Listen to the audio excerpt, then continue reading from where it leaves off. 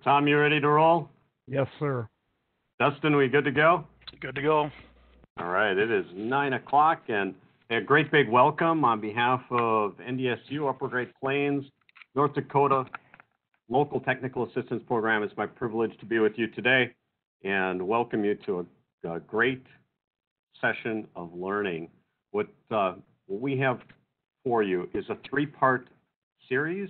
This morning from 9 till noon, we've got Tom Wood presenting on pavement preservation. This afternoon, we've got a great panel from Swanston and North Dakota LTAP and Brock White providing information on best practices and equipment. And then tomorrow, for the lucky few that are able to join us in a live class and field demonstration, we're actually going to be practicing through different workstations what we've been talking about, or will be talking about today.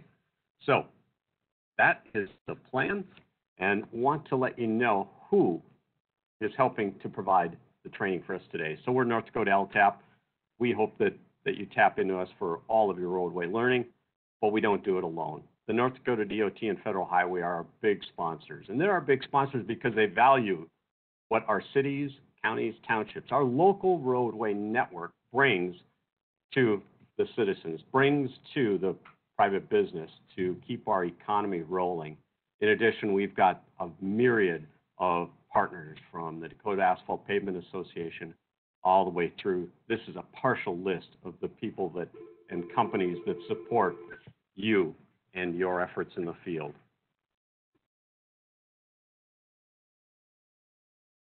So what are we really after? Continuous learning. That's what LTAP is.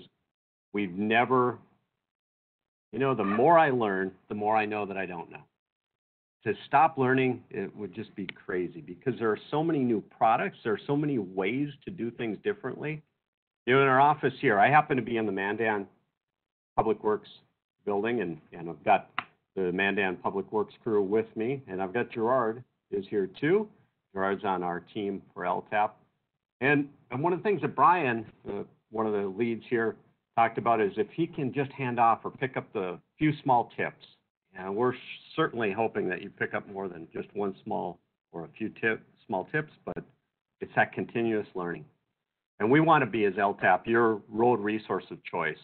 If you haven't been on our website, please jump in, learn from gravel to pavements to signing to leadership. It's all here. We believe that we're the best, have the best resource page in the area for any local roadway. If you look at the join our email list, if you click that icon, put your email in, we'll send you notifications of training that we've got. Our learning management, the second blue icon down, gets you to a whole host of learning, training, videos, webinars that are recorded that you can watch on that day that you're not able to get in the field. And then like us on Facebook. If you want to see what we're doing, that's where we're posting our pictures and helping you understand what we're handing off or what those tips and tricks that others are using across the state. So please tap into this site. I hope that you add it as your homepage. We've got, as I mentioned, Gerard is in the room with us, and he's going to be part of the afternoon presentation and then out in the field tomorrow, helping us learn how to preserve, how to identify needs fixes, to understand when we should just bail, that small fixes aren't going to work, that we've got to reconstruct a segment, and then help us figure out how to get smooth right out of patches, things like that. He is our expert for the state, past Burleigh County paving foreman, and if you want him in your city, in your county, to help, walk with your crew, work with your crew for a day, for more than a day, that's what he's here for. We want you to learn from the best. Gerard is one of our team members. Our distress identification guide, it's a federal publication that we shrunk down into a small booklet. Looks like this. The people that are in our class will get one of these on Thursday, tomorrow. And if you're not in the class, click on the link. It's online. It's a great source to show you pictures, to describe the distresses, the things that are going wrong with the street or roadway, and potential fixes for your network. We also have an asphalt conference every year. If you haven't been to our asphalt conference, I strongly encourage that you do attend. Our asphalt conference is next April 6th and 7th. And learn, evolve, implement, and succeed is our mantra for that class. And the succeed, that's the part that we really want to hand off today. That while we can pick up some pointers, until we actually take those, make them part of our process, put them into our daily work, we're never going to succeed. So it's that full gamut. What we learn here in the next 2 days, sure, it's neat information. Sure, you might think it's cool, but until you make it mainstream, until you make it part of what you do, you're really never going to improve and get to that success level that you're capable of. So today, this is the American Road Patch. It's the craziest product. It's rolled roofing. It's rolled seal coat, and you just put it down over a deformation, over a pavement deformity, and try to keep some of the water out. It's one of the tools in the toolbox that help for preserving the roadway. And it's an odd product. It seems so simple and so unlikely to work, but it absolutely has a place. So what we're going to be sharing in the next 2 days are things that work in certain locations. There is not a silver bullet. There are many ways to do things, and everything that you encounter, you need to assess what is the best practice. And so that's what we're going to be sharing and help you understand. And then what's old is new again. Oh my goodness. So we'll go through different oils, and we have all these wonderful oils with additives that allow us to reduce rutting, to hold up in a crack, to adhere to the sidewalls on a crack, things like that.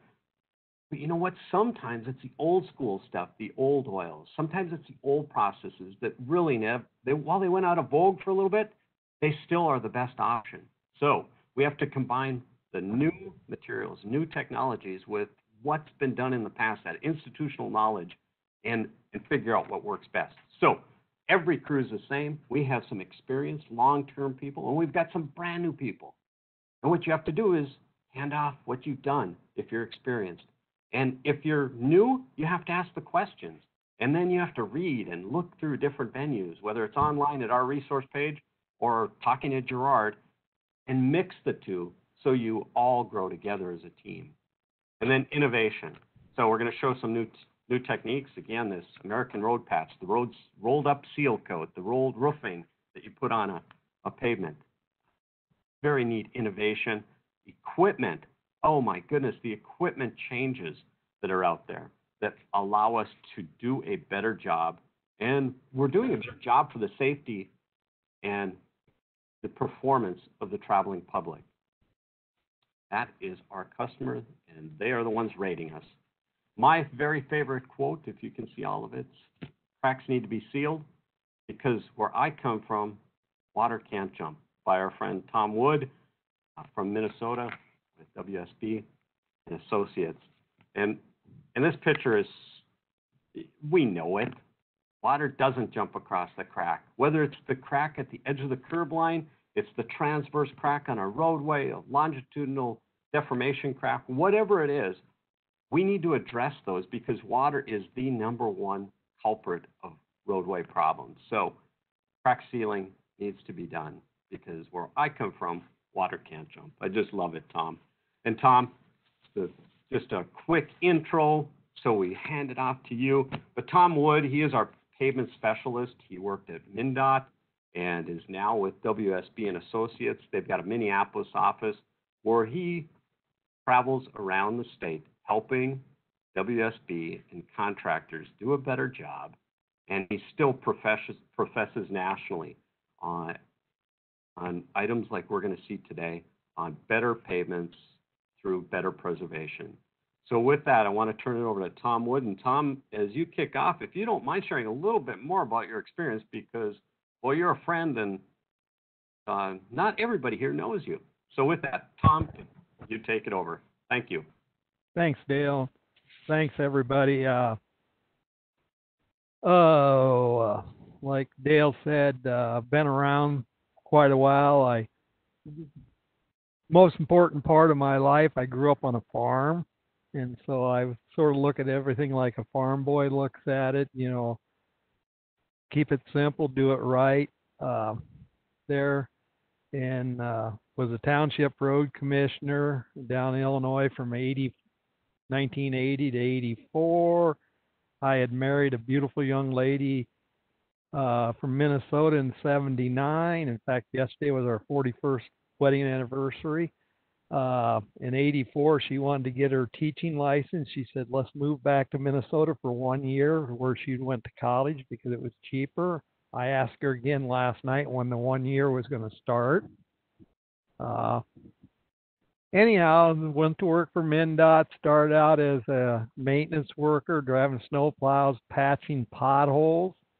One of my frustrations when I was at MnDOT back in the 80s was they would pave a brand new road and then they would let it just deteriorate to the point where it was potholes and stuff. And I know that Dale and I were talking earlier, and the number one concern for the traveling public is how smooth the road is. And anything we do on that road needs to make it smoother than what it was before.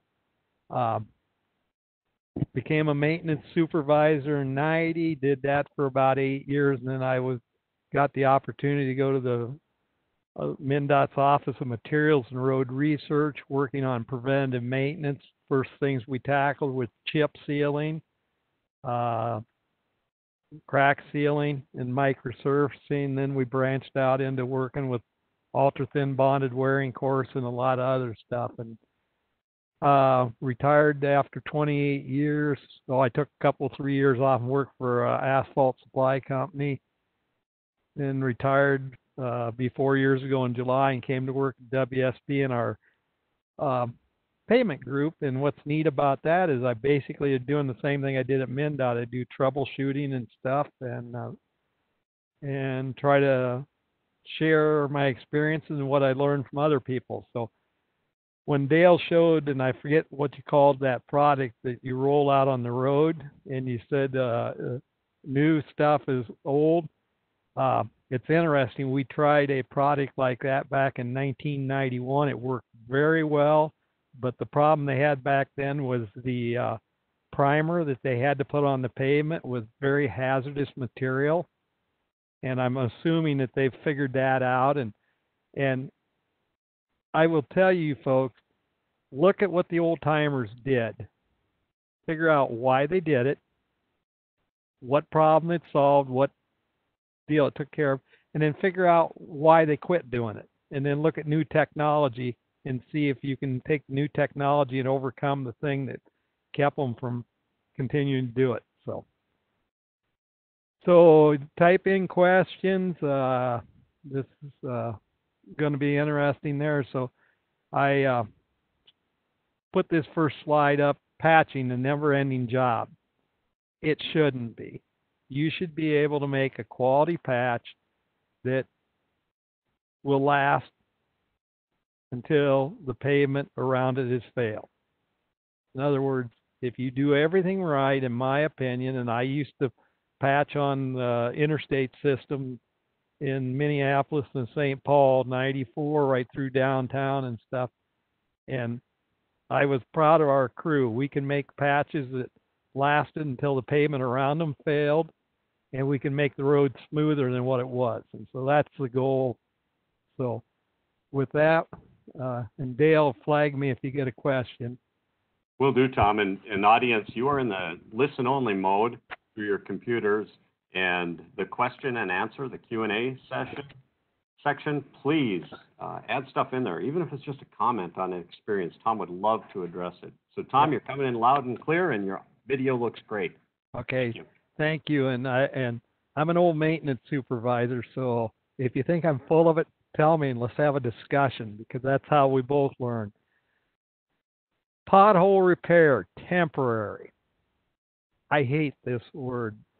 It seems like, to me, it should be an emergency. It's Friday afternoon, 10 minutes before quitting time. It's raining hard. The somebody calls in and on your highest volume road, you got a wheel buster. You got a pothole out there. You don't have any hot mix. You don't have the time to get the crews out. It's raining too hard there. That's the only time a temporary patch should be done, in my opinion. The problem I see is so often I see people taking the time to put a temporary patch in when with a little bit more effort to get a permanent one. And my pet peeve was when I ran night maintenance for MnDOT, we milled every patch out in the summertime. We patched them with hot mix. We did it right. I was there before the coronavirus deal hit. I flying back from teaching a class, and down by the Minneapolis airport, I counted 7 MnDOT crash trucks to close 2 lanes of the interstate. And each one of those trucks had a person sitting in it. And at the front of the deal, there was a 1-ton truck with cold mix on it, and they were just throwing the mix in the holes. And this was in warm weather time. It was last fall, where they should have been doing a permanent patch. And I can guarantee you they were back within a week patching them again. So I don't want to see a show of hands, but throw and go is probably the poorest patching process you can do, in my opinion. You'll see this pictures with water in the hole and stuff, and they're just putting it up high. If it does stay, now you got a bump. You get whip off from the cars and stuff. Studies have been done. Go ahead. So, Tom, big deal. You get a little bump, you got a little patch. What does the public care? Public right is everything. If the public doesn't care if the road is concrete, asphalt, gravel, it could be gold as long as it's smooth. But if they get jarred driving to work and they spill their coffee, or for us old timers, their CD player skips, they have to, or they bend a rim, or they have to have a alignment. They're calling the mayor, they're calling the county commissioner, they're calling the governor and saying, what's wrong with this road? Right is number one deal. And a quality patch should ride as good as the road around it, or even better, if it's done right. And Gerard, I'm sure, is going to talk about that. But they just, I can't stress it enough. Years ago, I was at a meeting, and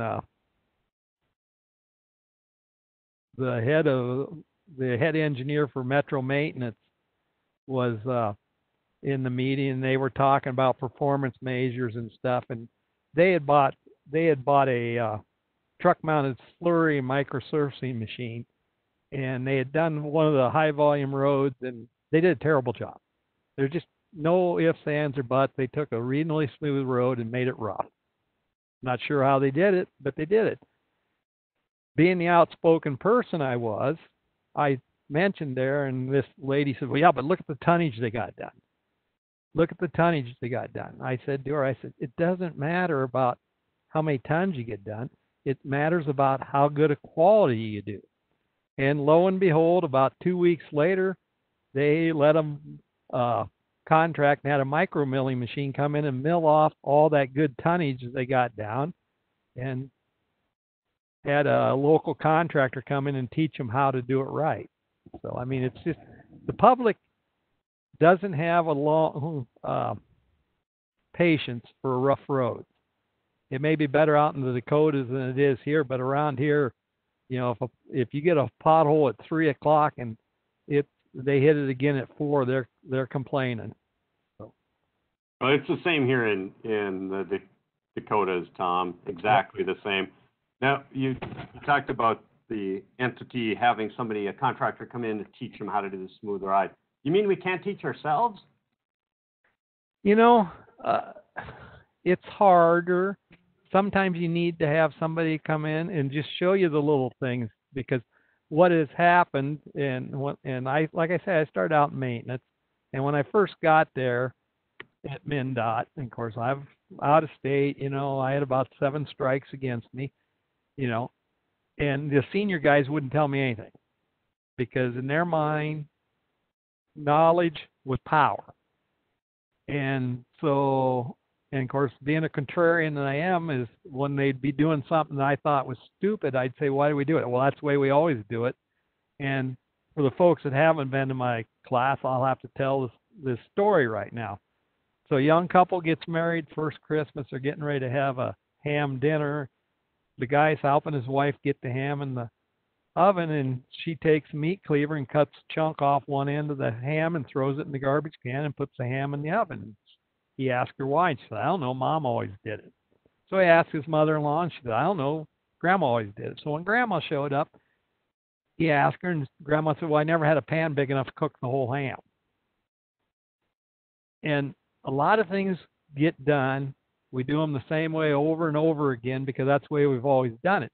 Sometimes it's good to bring some outsiders in, and I've had the pleasure of being on the receiving side, and I've had the pleasure of being the giving side, and gently say, hey, have you thought about this?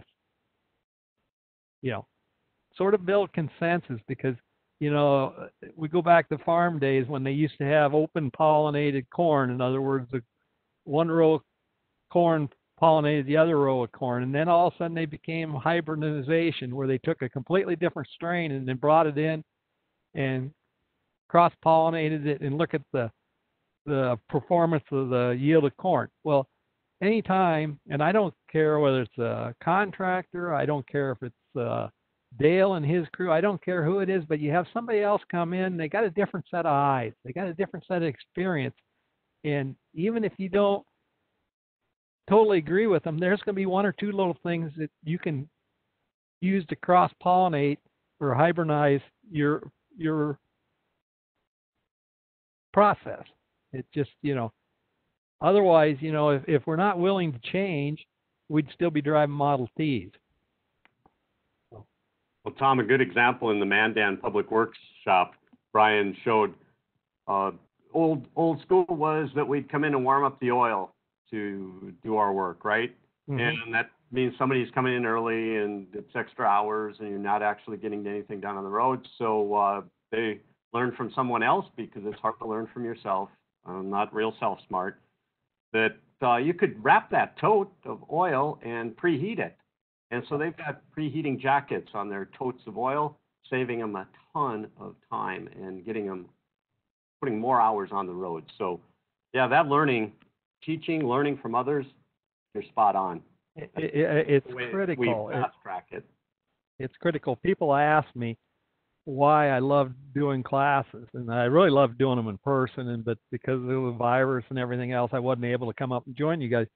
But every time I do a class, I end up learning something. Somebody brings up something that they've seen or they've done, and I go, oh, that fits over here. And, you know, it's so critical. So I'm not a big fan of throw and go. I've read studies that the percent of patches that are still in on a high-speed road on throw and go is less than 10% after a week. So you remember that first slide, the never-ending job? Well, if you want job security, do throw and go. Now, there's been studies where you do your throw and go, but you roll it. Just with the dump truck you got out there, you almost double the life and the performance of that patch. By just something as simple as, if you've got a truck following you, have them drive over the patch. Am I advocating throw and go and throw and roll? The only time I'm advocating for throw and roll is if it's an emergency situation. You got called in at 11 o'clock on a Saturday night because you got a wheel buster and you got to fix it. Put the material in, don't throw it, place the material in, and then roll it with the truck you got there, or the pickup, or it's going to greatly improve the performance. And it really doesn't cost anything. But if you double the performance, you know, that's huge. So Tom, along that line, Gerard was recently helping one of our small communities on a patch like that, and they did buy into the the rolling, the compaction, and they put a loader on it. And Gerard quickly pointed out that the loader was big enough, it was a big loader, that it was actually a detriment because obviously that pothole, that patch, that distress is there for a reason. There's a deformity in the subgrade in the pavement. Mm-hmm. And what he watched is that the pavement was deflecting around that crack because the subgrade was bad, and they actually ended up wrecking a larger section. So absolutely, we need density, but when you throw and go and you don't address and do a permanent patch, you're not really solving the problem. You're pacifying it for a short time. Exactly, and to me, throw and roll fits in that temporary patch. You know, like I say, if it was less than 10% of the patches on throw and go last a week, and you double that, now we're looking at 2 weeks.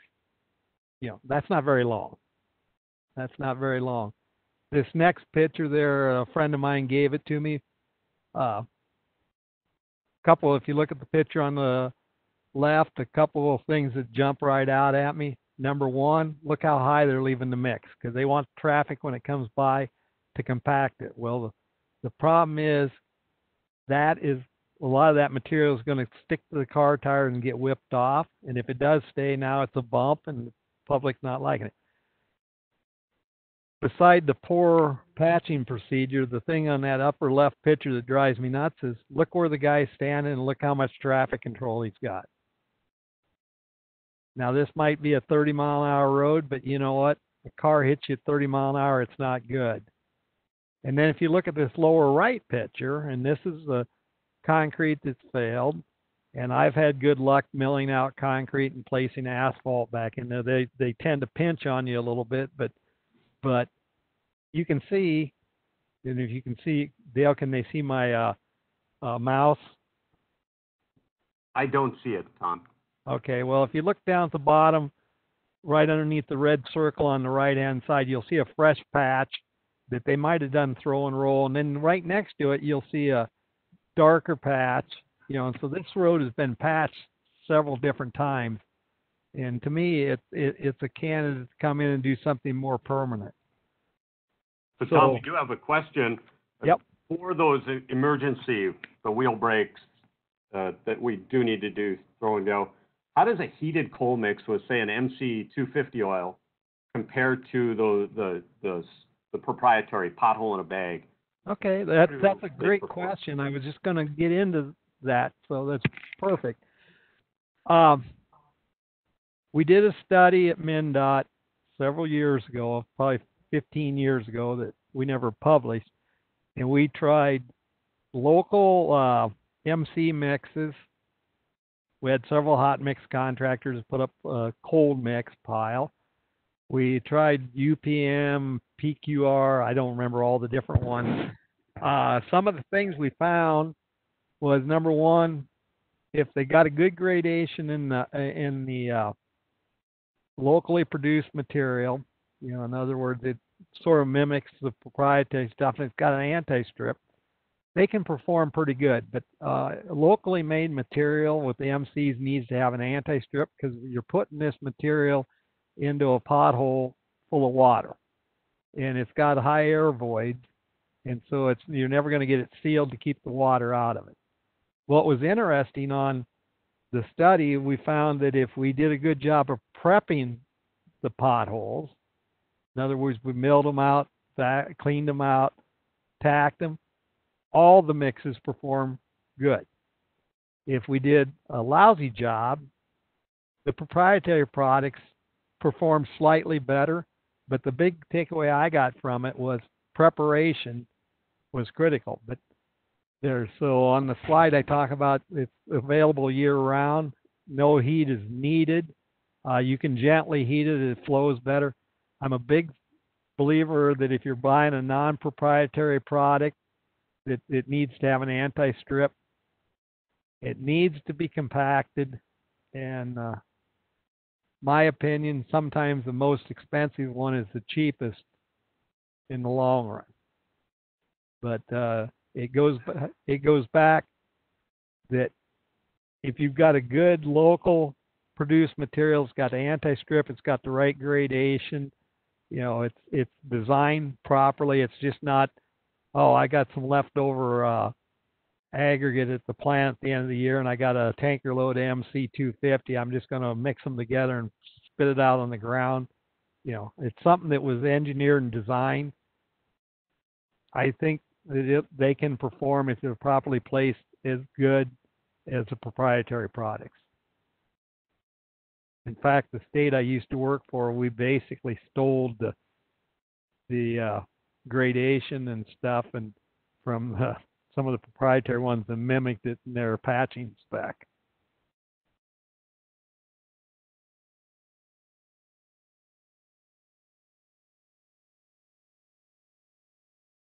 Hot mix. I'm biased toward patching with hot mix because my goal is to make a patch that lasts at least 6 months and hopefully it lasts 2 or 3 years. So being it's hot mix, it's going to have lower air voids. One of the characteristics of a good cold patch is the ability to be able to shovel it or cold mix when it's cold. And in order to do that, it's got to be more of a gap graded. If it's a dense graded mix, in other words, it's got all the fines in it like regular hot mix paving has, when it's cold, you can't push a shovel in it. So being it's got lower hot mix, it's got lower air voids, it's easier to make it waterproof. It's easier to handle when it's hot. It's more stable if it's properly compacted. In other words, you take, and I'm going to talk about it in another section, but I'll talk about it now.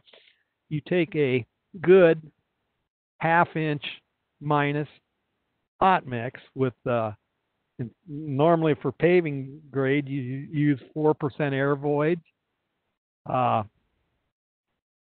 You lower it to 3% air voids, which gets more liquid asphalt in it. You place it in there, you compact it, and it's got a high percentage crushing, so it's like a level 3 or level 4 super pave. It's going to last.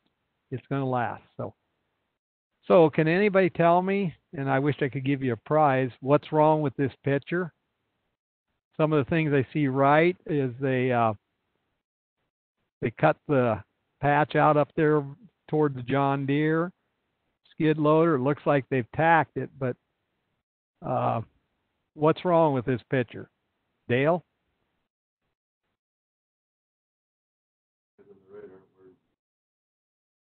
So Brian in our room says no safety vests. Well, that's huge. That's huge, yeah. They do have a cone, but the big issue I've got is you look at the bottom of the picture, and it may be, this isn't one of my pictures, but I got it from another guy. It looks like they've segregated the mix. So, and I'm going to talk in the paving about loading dump trucks, and you guys are all going to say, why do I need to know how to load a dump truck? So what I'm guessing happened is the patch started at the bottom of the picture because it looks like it's getting finer the further they go. They took the skid loader and they reached over the back of the tailgate of the dump truck. And if you load the dump truck wrong, all the coarse aggregate's there. So what's going to happen when I compact that? That area of moisture is going to go in through that coarse mix, and it's going to cause that patch to ravel.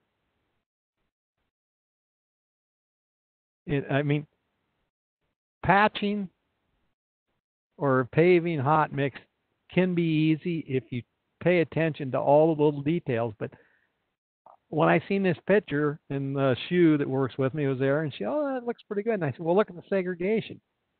And I explained to her what I was seeing. And that's something that you need to take care, if you buy quality material, to handle it properly so that you don't lower the performance of it.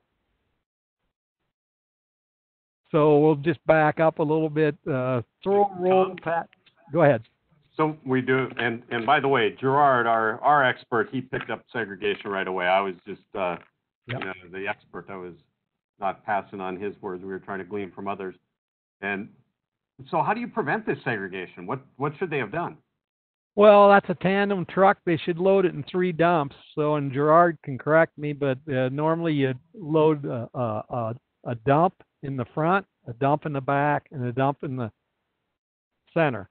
Now, I would probably, and it's a little more work, but instead of reaching over top of the tailgate with the skid loader, I would probably dump some of the mix. I would back the truck up and dump some of the mix right into the hole so that I get that top crust mixed with some of the stuff underneath it, because when you reach over the top, and I'm trying to show it with my hand, you end up just getting the cold area there. And I see somebody talked about pulled along the edge. Yes, that they need to be a lot fussier about how they're raking it, and it's sort of hard to tell on the perspective, but all that stuff by the guy's foot that's on the other old mix, that all's got to be cleaned up, and it needs to have a tight edge. And if I was doing this patch after we got it raked out smooth, I would take the roller and I would go around and pinch the edges first and then start working my way across to compact it. And there's several different thoughts on how to compact it there. So sorry about that for folks there. If I'm a little disjointed, I broke my wrist Monday and I'm on pain medicine, so I jump around a little bit. So throw a roll. The audience. What? Just so the audience knows, yes, you broke your wrist. Not only did you do that, you shifted your surgery to tomorrow so that you could be with us today. So big thanks. Well, yeah, this was important. So the wrist is a wrist. Thank you.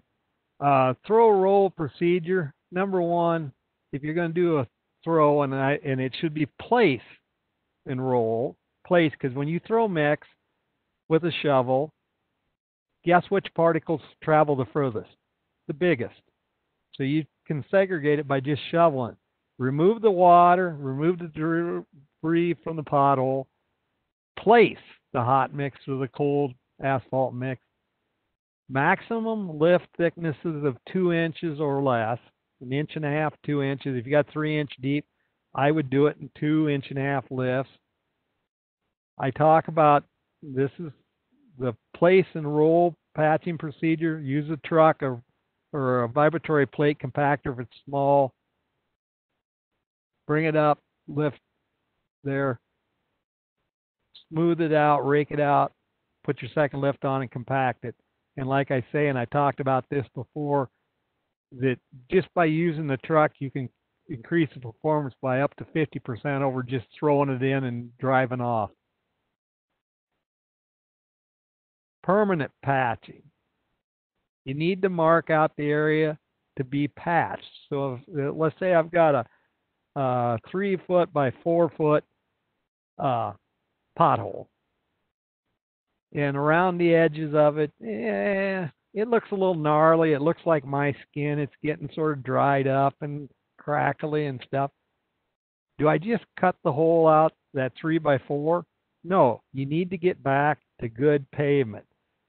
And I know I work with a lot of people with parking lots, and when they got somebody in to patch the parking lot, they only want to patch where the hole is. They don't want to go that extra foot out to cut it out to get the sound material. So cut it out, make square corners, remove the damaged pavement. I'm a big fan of using a milling machine. I don't see a lot of people sawing edges anymore, but these little mills that go on bobcats and skid loaders do a nice job. They give you a nice square face there. When I started in the business, we were jackhammering and there, but you need to prepare the patch for what needs to be patched.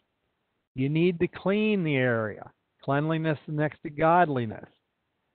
At a bare minimum, you need to pick all the millings or all the debris out. You need to sweep it out there. If the patch, when you cut it out, you find it goes the hole goes all the way through the pavement, and you've got aggregate base that's not firm or anything, you may need to remove some of the aggregate base and place more aggregate base in there, or maybe some fabric and some more aggregate base. Because if you're got a street with 4 inches of hot mix It and it's normally built over 6 or 7 inches of gravel over the native soils.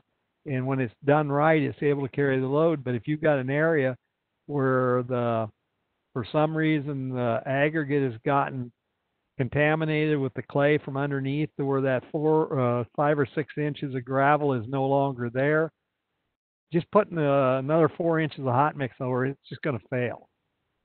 So your house, your foundation starts at the bottom and you need to fix it. If you got a water issue, you need to look at your water issue and see how you can fix it. The next thing after you got the base area all taken care of, it's clean there, you need to tack the bottom and the sides, and it needs to be applied uniformly.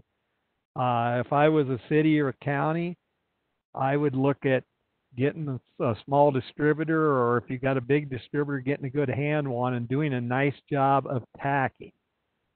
And then, like I say, place, don't throw, place the hot mix in lifts no greater than 2 inches. Throwing causes segregation. Level the mix. Now, when I talk about leveling, spend your time, get it smooth, look at, compact each lift, and check your final height.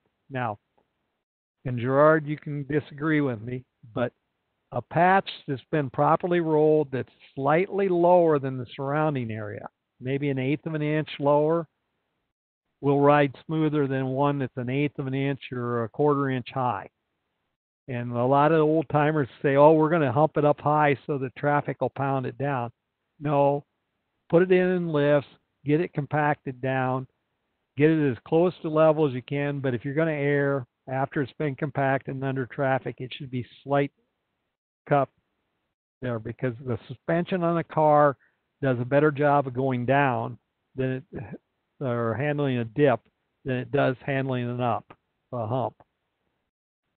And Tom Jordan is with you. What? Gerard agrees. Yep. And when we were doing night maintenance for my 3.5 years, because I told an engineer he was an idiot and I used an adjective I shouldn't have used, we built attachments for our skid loaders, and we had, being working on state highway, we had some pretty uniform sized patches we had to put in. So we built basically a strike-off screed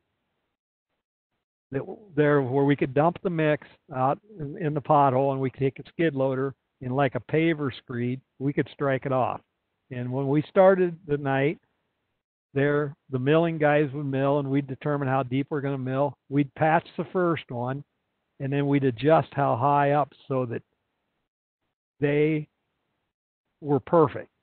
And literally, one of the materials engineers there at a conference, he got up and he said, because ride is critical, and they measure it with lasers, he said, that night maintenance crew, he said, is the only crew that I've ever seen compatch a road and make it smoother than what it was to start with.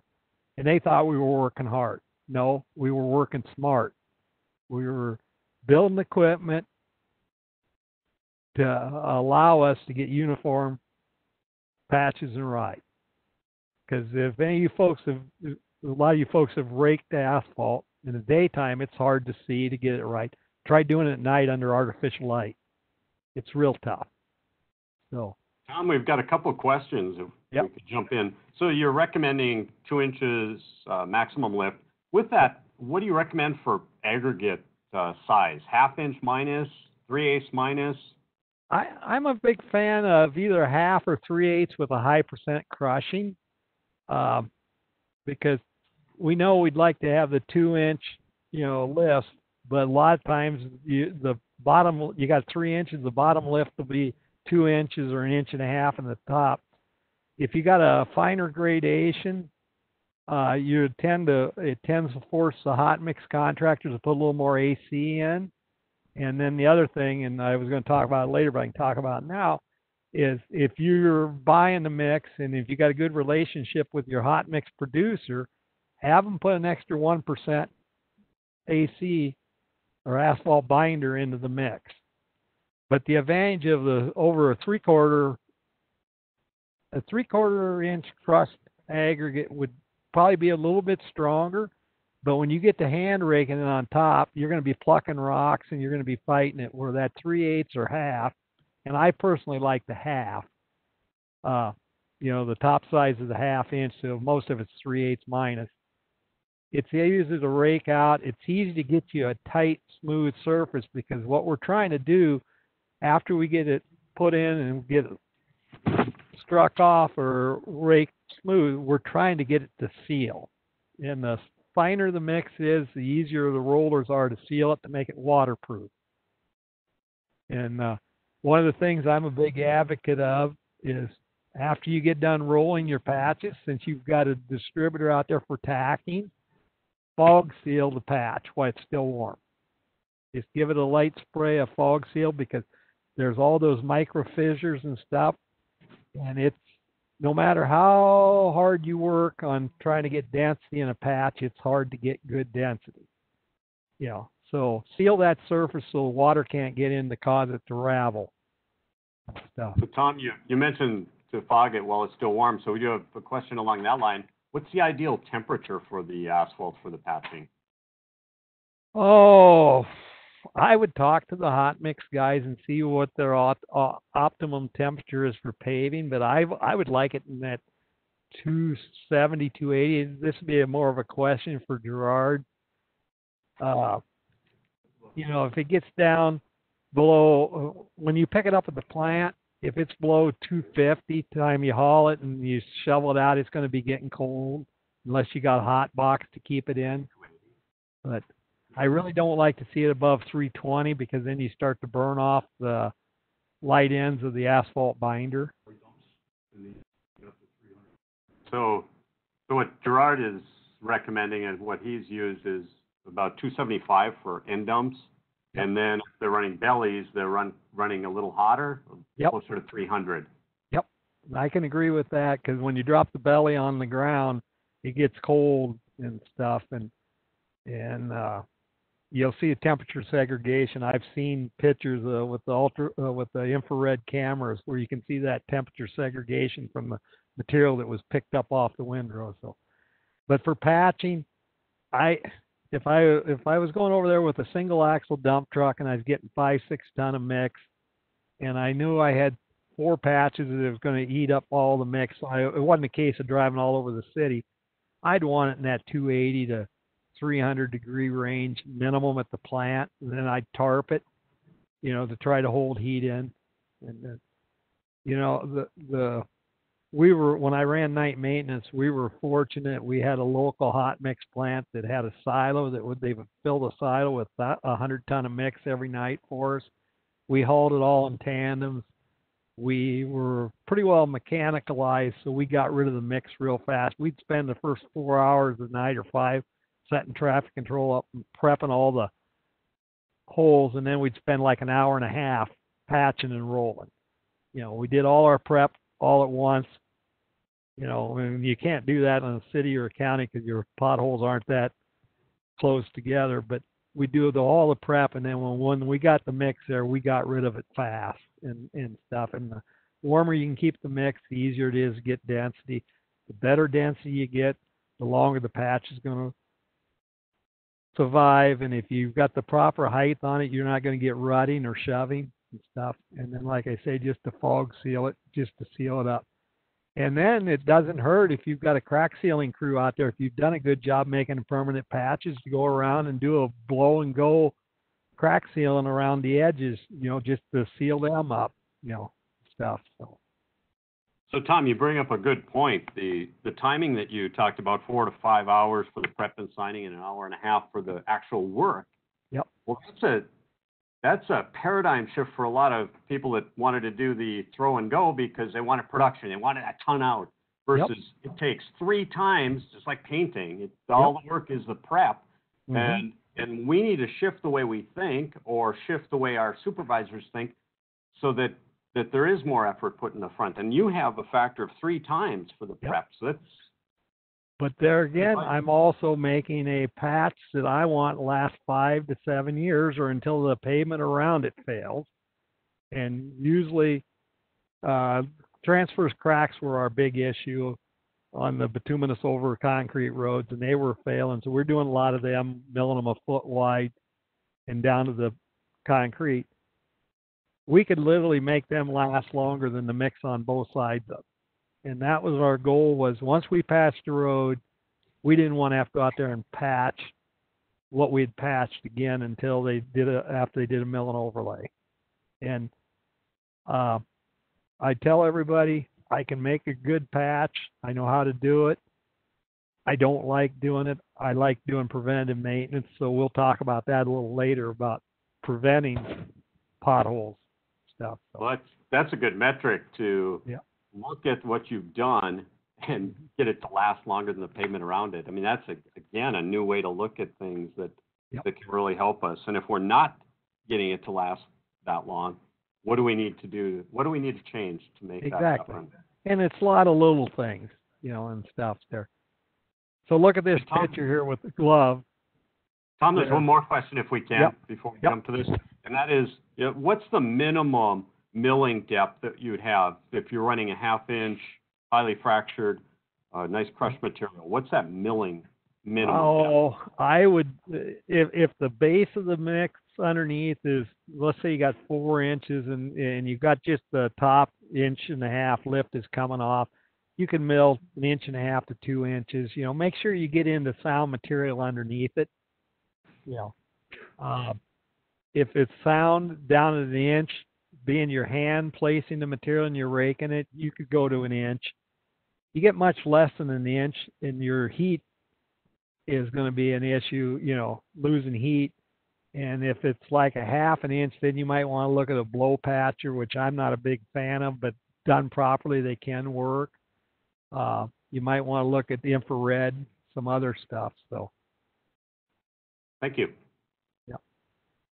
Okay, I just threw this picture in here. There's a glove, and you look at it and you go, okay, so that glove's 9 inches long, 10 inches long. So I cut that out 2 foot square. I'm good to go. No, you aren't, because if you look over to the right, look at the fatigue cracking showing up.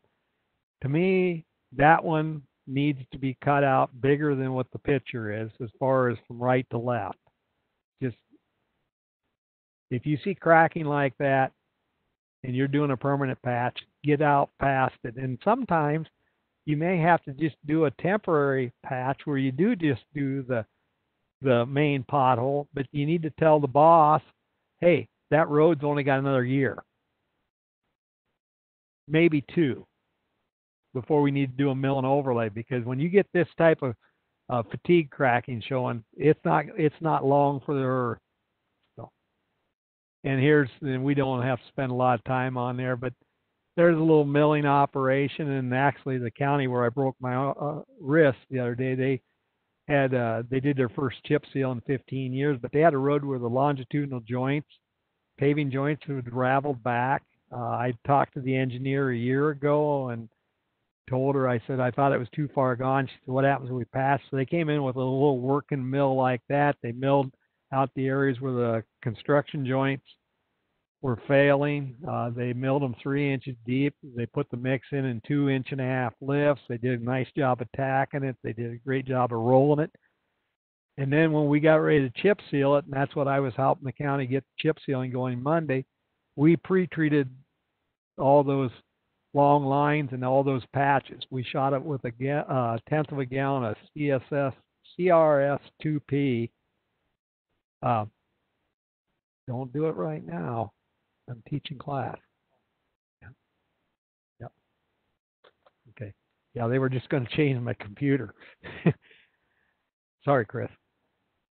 But we pre-treated it with 1/10 of a gallon of CRS 2P, and then we backed up and shot our regular shot rate over it, because we know, even though they did a bang-up job of patching it 3 weeks ago, that the emulsion from the chip seal was going to soak down into it, wasn't going to be there to hold the rock. Picture on the top left I like. The center picture, number 2, I like. Number 5, the steel roller, I'm liking that. Number 3, sucks. That is a terrible job attacking. It needs to look like a fog seal. Number 4 is all right. They're using a paver to lay the mix, so it's going to be there. Number 5, I really like it. How many of you folks, when you do permanent patching, use a rubber-tired roller? I'm a big fan of a rubber-tired roller because a steel roller compacts from the top down. So most of your density is in the very top, and it gets less as you get down. A rubber-tired roller compacts from the bottom up. And when I was running night maintenance, we'd get these concrete blow-ups with bituminous over concrete, where the concrete would blow up, and there was 5-6 inches of bituminous, and then there was 12 inches of concrete, and we'd have to go out and mill out and cut out all the steel in the concrete. And these are on high volume roads like the Minneapolis airport area, and we couldn't get on them till 9 o'clock. We had to have them open at 5 in the morning. And long story short, it used to be we'd put the mix in lifts, hit with a steel roller, and then the next night we'd have to come back and top it off because it compacted the shove because it was hot. We'd even spray water on it to try to cool them off.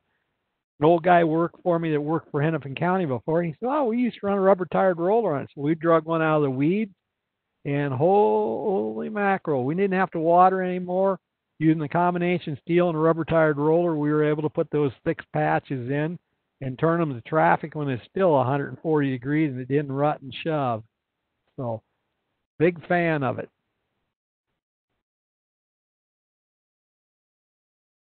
If you don't get anything out of this presentation, compaction, compaction, compaction, compaction. And then, of course, my other favorite one is drainage, but we're not talking about drainage today. Poorly compacted patches will compact under traffic. In other words, they're going to rut, they're going to shove. Poor compaction results in raveling and shoveling. It allows water to infiltrate. So you do all the work of prepping the hole, tacking it, cleaning it, do all the prep work. You place the mix in, you buy a quality mix, whether it's cold mix or hot mix, but you do a poor job of patching it. You just wasted all your effort, in my opinion. Here's just a picture of a vibratory there. Here, if your city, county, or state folks are talking about buying a new roller for patching, Ingersoll Ram, Bomag, a bunch of them make them. They're a combination vibratory steel with rubber tire on it. Best of both worlds. You get the kneading action of the rubber tires, you get the smoothing, sealing action of the vibratory steel drum. I wouldn't run a patching crew without one of those. The quality there, and actually, after we used an old 7-wheel chip seal rubber tired roller, I was talking to the engineer I worked for, and he says, "Well, how do you know you got better density?" And that's back when I weighed about 440 pounds. And I told him, I said, "Well, if I roll it with a steel roller 7 times, and I walk across it, my size 9.5 shoes sink in 3/4 of an inch deep. And if I roll it 4 times with a rubber tired roller and 4 times with a steel roller, I walk across it and it's less than 1/8 of an inch." He said, "Well, what's that mean?" I said, "It means a 440-pound guy doesn't sink as far." And so then we ended up bringing out a nuke gauge, and we found that when we played with our rolling pattern, we could get up to the same density in our patches with the combination steel and rubber that the paving guys were getting on the paving. So if I want that patch to last as long as the mix around it, it needs to be similar density.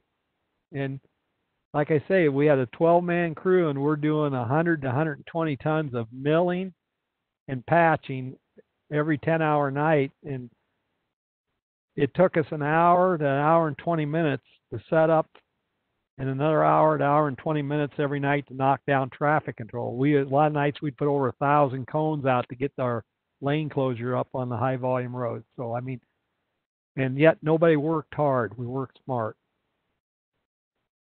So here's just a little scenario, and I sent this presentation to Dale. He'll be able to handle it, but it's from the local road program, and they talk about throw and go standard patch. The mix costs $81. Material, if they did 20 tons, $1,600, labor's $800 and some dollars, equipment $250. The initial cost for trip one was $2,700. The survival rate of 10%, so that meant they had 90%. They had to come back and refill. So then you look at, and their total cost after 3 trips was $7,368. The second one was just use standard patch mix and just roll it. And you'll see that they saved a couple $100 on their total cost. And then they, on this study where they went to a proprietary patch, you can say they saved like $1,300. That's a substantial saving. But the big thing, and the reason why I put it in there, is look at the difference in the success rate on the survival rate between throw and go, standard patch, and throw and roll. There, it's more than twice as much. You know, they went from 10% survival to 25%, so that's like 1.5 times more. So that's pretty substantial. Adjusting the iron, you know, there. And I just threw a picture in there, and since the animation doesn't work there, but they got a little milling machine, and they're milling around it and cutting it out. Now, my one concern is I would have probably went a little deeper, because it looks like they may have only went 3/4 of an inch deep to adjust the iron. But infrared heaters, the concept is you reheat the existing pavement, and you can make what they call a seamless patch. They say it works good to repair the top inch, 1.5 inches. It softens the existing asphalt with the infrared heater. You rake in new material as needed and compact. We've got a contractor that does a lot of that here in the Twin Cities. He buys regular hot mix in the fall of the year from one of the plants, and he has them put an extra 1% asphalt binder in. So if it was designed for paving at 5%, and he buys it at 6 or 6.25%, they spread it out in the yard, let it cool, and then they mill it up, and that's the new material they use to add back in there. It eliminates cutting out and hauling deteriorated materials. They say it eliminates tack coat. They say it results in a seamless repair. I have seen infrared patches perform well. One of the big markets I see it in is in commercial parking lots, you know, where they come in and they got a hole here or there, and they're. One of the issues I had when we tried it out on the state highway was sometimes if depending on what mix you're heating up existing, sometimes the mix stays tender and it tends to shove. But it is a tool there, and here's just a picture of it, and there's the heater, and there they're heating the surface up. And then they talk about if you want to go deeper, you raise the heater up higher. And the reason why is because if you got it down close, you start to burn the top. You want the heat to soak in. I like this drawing. This is for infrared, but they show the pothole. They show the area there, and look at how much further out around they're going, a minimum of 6 inches. That ought to be the minimum for milling and doing a mill and fill. I'm going to tell you my bias. Blow patchers, infrared heaters, they're a tool. They belong in the toolbox used properly. I'm a big fan of permanent patching with hot mix by milling, cleaning, placing, packing, placing, and compacting. Here's just a picture of it. Blow patchers. And Craftco's going to be talking about them, right, Dale? That's correct. Blow patchers can do a good job. Where I've seen them work is on the shallower patches. Where I've seen people get in trouble is trying to do 4 or 5 inch deep potholes in the middle of the winter, and the emulsion freezes up, and then when it thaws out in the spring, they shove. They're very dependent on the person running them to get the right amount of emulsion, the right amount of aggregate. Uh, Minnesota DOT has a lot of truck-mounted ones where they sit inside a cab. They're nice to run. It's safe to run. I personally like the trailer-mounted one because then you can have somebody with a garden rake or a lute smooth them up because traveling public does not like bumps. So, and here's just some pictures of it there.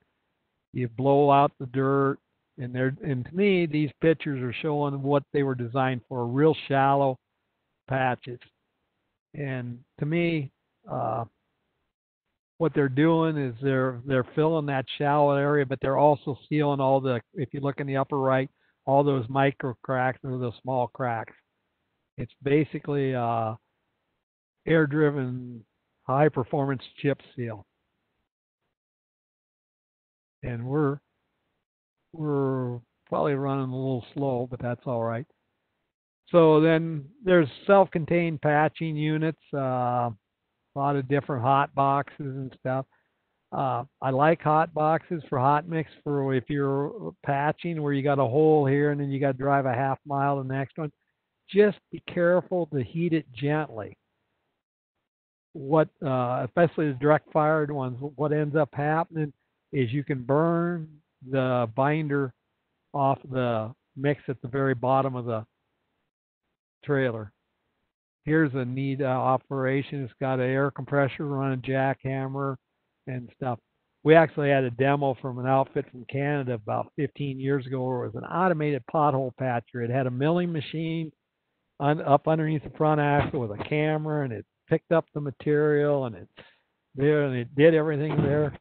And it worked great as long as your potholes went straight down the road. But if you had a pothole where you needed to patch crossways, the thing was like 40 feet long. It wasn't real practical. But the guy, I give him credit for trying to invent it.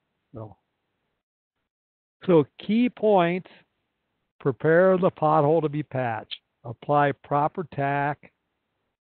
Place patching material in patch. Compact in lifts if possible.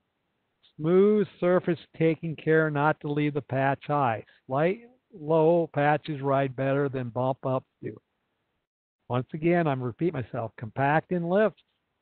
Density is important to the patch's life. Use quality materials and fog seal or seal the surface.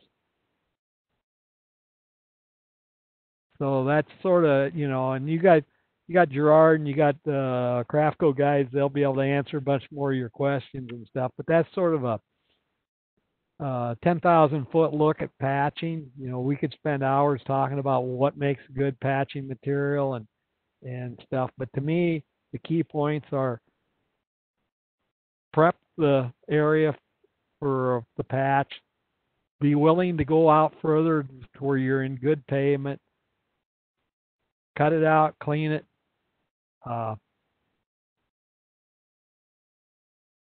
Place it, compact it, and stuff. I got a question here about a manufacturing center. We build them ourselves. Mitch, get my phone number from Dale, and I'll explain to you how we built it. It was a couple chunks of 4-inch angle iron and a little welding, and it was amazing. It was a V thing that just hooked on the bucket. But I can talk you through it. Wonderful. This is awesome information. We're ready for a quick break, right, Tom? Yep, I need to. Yep. Let's take a 5-minute stretch break, and we'll come back for part 2. Thank you, Tom. Nice job. Good.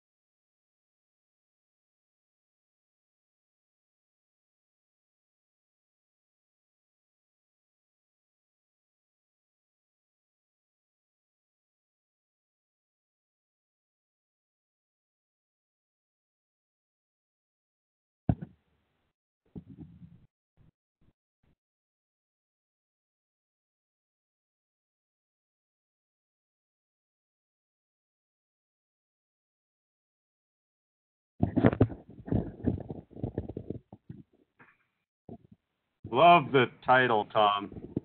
Oh, yeah, it's sort of a kit. Hey, Tom, the safety portion, are you going to do that in part 2, this Yep, part? I'm going to do it right now. Okay. All right, we're good. Okay. And then we'll kick into the chip seal video at the start of section 3. Yep, sounds good. Okay. Okay. Dustin, are we good to go? We ready? Everything looks good. All right. So we are back. Tom, you ready? Yep. All right, we're back, and as we get started in the next section, perfect time to type in any questions or comments in the Q&A. I love how everybody was participating throughout. Please continue to do that. As you can see, Tom loves to answer the questions, and again, we've got Gerard in our room here, and he's willing and wanting to help. So I'm not seeing anything. Tom, I love your summary and the takeaways that you brought forward. Absolutely, density. You know, the one density fact or the one tidbit that I always remember is a 1% density improvement equates to a 10% pavement life. Yep. It's crazy. Our effort on density really allows us to get those patches to last longer than the surrounding pavement. That was your secret. That was what you were trying to share. So with that, I'll turn it back to you, Tom. Yeah, we're going to have a little commercial. Safety is near and dear to me, and I'm going to originally at the Pavement conference, Dale was going to have me do a little talk about a incident we had, and I just want to read something to you because we get out, we're working on the roads, and we go, I'm only going to be there for 30 seconds. I don't need a vest. I don't need traffic control, whatever. So anyhow, on October 3rd, 2018, started out as a normal day for 6 employees of WSP. Little did they know that before the day was over, their life would never be the same. At approximately 2 p.m., a distracted driver rear-ended another vehicle that had slowed down to drive through the work zone. The results of the crash were one employee was killed, one other employee suffered minor injuries. The traffic control was set up properly and all cautions were taken. But the life of all involved has changed for the rest of their lives. But the effects of the accident are much longer. One was a frantic call from a co-worker who was driving the opposite direction immediately after the accident and witnessed the carnage and knew that some of her co-workers were working on the project. She was in tears when she reached me and wanted to know if we were okay. And I had to inform her, no, we were not. There's a wife who lost the love of her life that day. There's a distracted driver going to prison for causing the accident.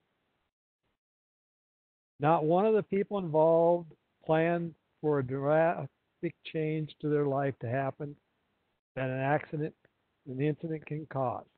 They may even have thought, it can't happen to me. What a surprise.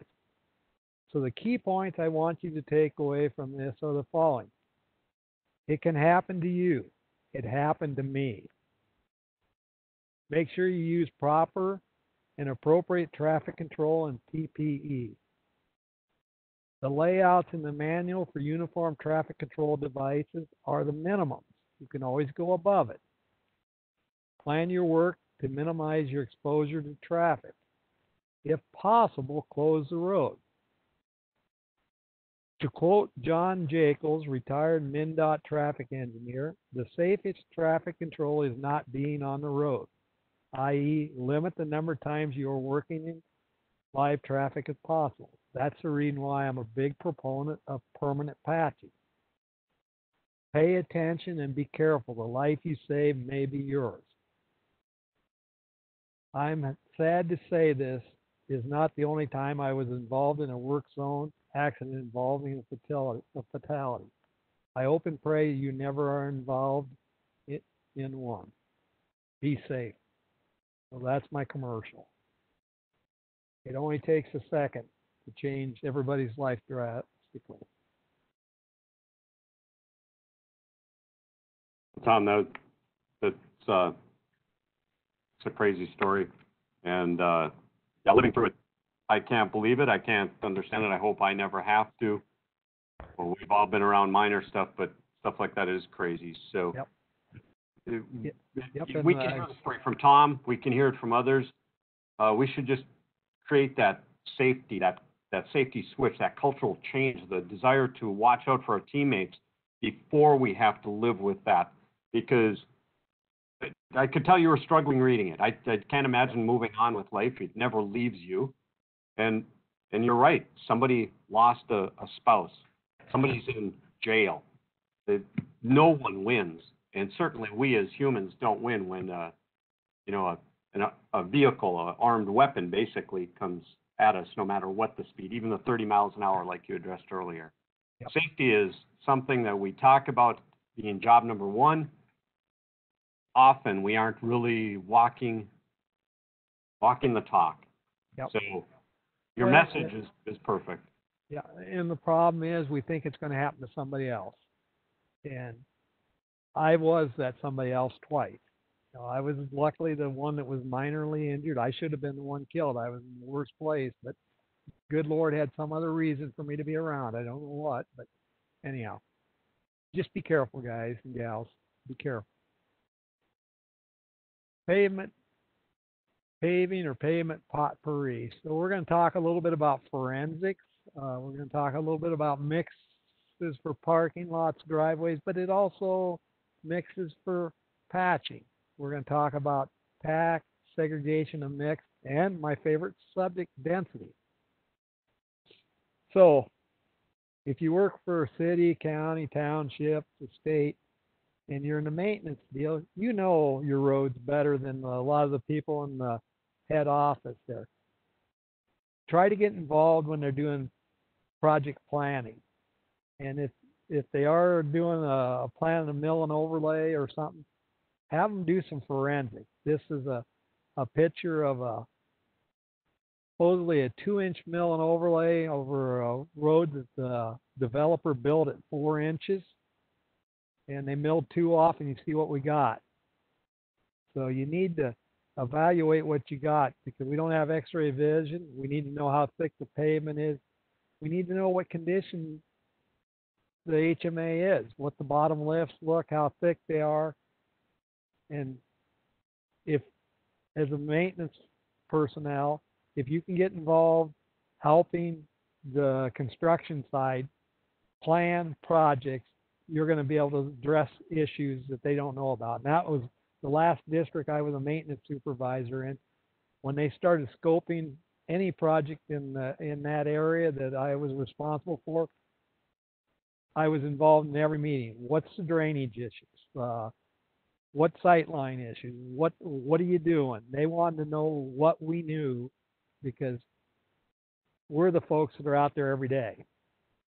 And looking back, and knowing what I know now, if I was a maintenance supervisor, I would have had a little coring rig just to go out and pop a few cores to see what's going on. But you learn stuff over 30 years. So here's some of the surprises on roads that we core. We do a lot of forensic work in our group here at WSP.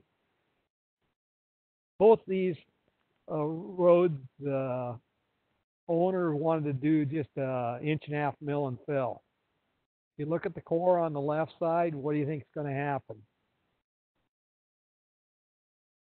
If you look at the one on the right side, the bottom of the mix is falling apart. They're going to have a big surprise, and that's going to cost them a lot of money. And you can learn a lot by just popping a couple cores out there. And maybe, you know, and a lot of agencies have a core rig that they use it for drilling concrete, for putting signposts in boulevards or medians or islands and stuff. Just get an asphalt barrel for it and a water tank, and you've got a core rig. So there's a lot of opportunities if you do coring. Here's one that block cracking really dried up. The cores themselves weren't terrible, but they wanted to know if they could do full depth reclamation. And so then we did some hand augering, and you'll see that we had we had a yellow limestone, and then we got into a more of a red sand underneath, and we were able to tell them there. So that's just the more knowledge you have. And a lot of you are saying, "Well, I don't do that." Well, you may in the future. You may become a leader. You may become the supervisor or superintendent or the public works director. And the more you know about this other stuff, the better your project can be designed and less surprises you have. So I'm going to talk about mixed recommendations for parking lots, trails, and patching. The alphabet soup. Most of you have heard of super pave. That's the current mix deal. So the SP stands for super pave. That's a gyratory compacted mixed design. The WE in most states stands for wear. If it's NW, that's non-wear. The A in Minnesota's case is the gradation size, and an A aggregate is, and I'll get the book out here, an A is a ½ inch minus. The next number, the 4, and most every state that uses super pave uses, that's the level, the traffic level. So that's a level 4. The highest level is level 5. I like a level 4 mix because it's got a lot of crushing in it. A level 3 has got less crushing. It's probably a little easier to rake, but it's probably not quite as stable. The next two numbers, 30 is the air voids compacted, or what it's designed for. So it's designed as a 3% air void. Normal paving mix, it would be a 40 or a 4%. For patching parking lots and rec trails, I like the 30 because it's easier to get density, and it's a richer mix where it's not going to ravel as easy. It's going to be more durable. And then in Minnesota, the C is the PG graded performance grade asphalt binder. So that would be a 58 minus 34 binder. And go to your local state and you can get their alphabet soup there, because they may use a little different letters than we do. But the key things on it is the size of mix. I want a ½ inch mix. I want a high percentage crushing, even for patching, because I want it to be a durable mix. I want 3% air voids because that adds more asphalt, which is going to make it less subject to stripping from water, and then the fog sealing. And then parking lots, one of the reasons why we go with the level 4 is if people park in the same spot all the time and you get static loading depression. And if you drive across an older parking lot, goes crossways of parking bays, you can feel every one of those places where the car tires are set. So we're trying to limit that. Are there any questions on patching mix?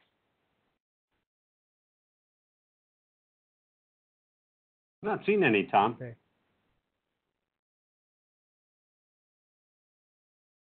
What do you guys think of this tack job?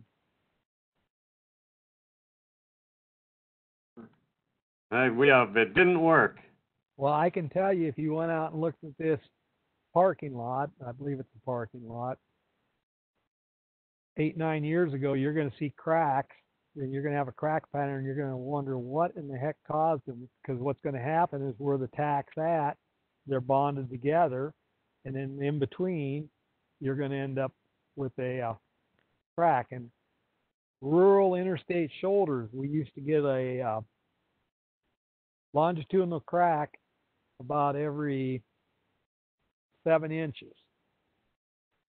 7 to 8 inches, and they were perfectly straight, and everybody tried to figure it out. So a guy named Roger Olson and we went out and saw cut one and took it apart. And what it was is they dribbled the tack longitudinally, and so the cracks were halfway between the dribbles.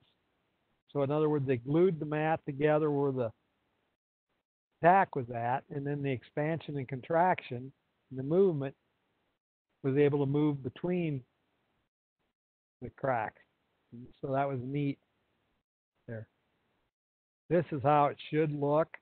This is actually a city crew doing the edge milling and paving. Uh, if it had been my project, I would have cut this area out ahead of time and either put some more aggregate in this down here at the lower left where it's failing, or else put some thicker bit there. A gentleman named Earl Lukeland, to me, is a retired MnDOT engineer and pavement expert. He numerous times made the statement that we lose up to 25% of our pavement's life because of poor bonding on our tack. That's huge. 25% of the pavement's life just because we didn't do a good job at tacking. You know, you take, and I'm a big boy, I weigh 285. You take two 2x4s, put them 8-foot 2x4, and you put them on top of a couple concrete blocks and lay them flat, and I stand on them, they'll bend all the way to the ground. If I take and put about 4 or 5 nails in, spikes in there, it'll bend about halfway to the ground. But if I take them apart and I smear good carpenter's glue on it, and clamp them together and let the glue here, I can jump up and down and they won't bend at all. And our pavement structure, it depends on being a monolithic pavement structure. So if you do a shallow patch, 2-inch deep patch, and you don't tack it, that 2-inch patch is dealing with all the strains by itself. But if it's glued to the pavement underneath, now the 3 inches or 2 inches underneath it, now you're dealing with 4 inches. So it's like that 2x4 glued together. It's so critical to tack and bond them together. Oh, a dirty other little secret too. We went back to this picture here, but you'll see the longitudinal streaks the paving guys will do. And a lot of times when you check their yield, they're putting the right amount of tack down. They're putting their 5/600ths of a gallon per square yard diluted, but they're putting it in dribbles, and they're complaining about how long it takes to cure. Well, if they take and they spray it out uniform at the same application rate per square yard, so they use the same amount of material, but they apply it uniformly, it'll cure and break faster. So if somebody bitches about a tack taking forever to break right away, I want to know how they applied it. Here's just another picture on the left. Contractor, oh, that's a great job of tack. And of course, then we've all heard the story hot on hot. So the picture on the left is at the MnDOT Office of Materials and Road Research. They were repaving the back parking lot. And being it's a research area, we had them make one pull where the last pull of the base course, they paved it, they rolled it. We had them then turn around immediately after they got done rolling it and put the wear course on it. And they're in the country, oh yeah, that'll be great. A couple days later, we went out and saw cut it, and it fell apart. There was no bond whatsoever. So there was a case where 2.5-inch lifts were working independently, and they're not going to perform. Well, Tom, what do you do on the parking lot? You probably didn't have a lot of traffic, but on a roadway, you've got traffic there. How do you manage the tack? Do you ever need to retack? I'm not quite sure. When you're tacking on a roadway, they just got to have a flagging operation and get it down and let it cure. Yep. Keep the vehicles off it then? Yep.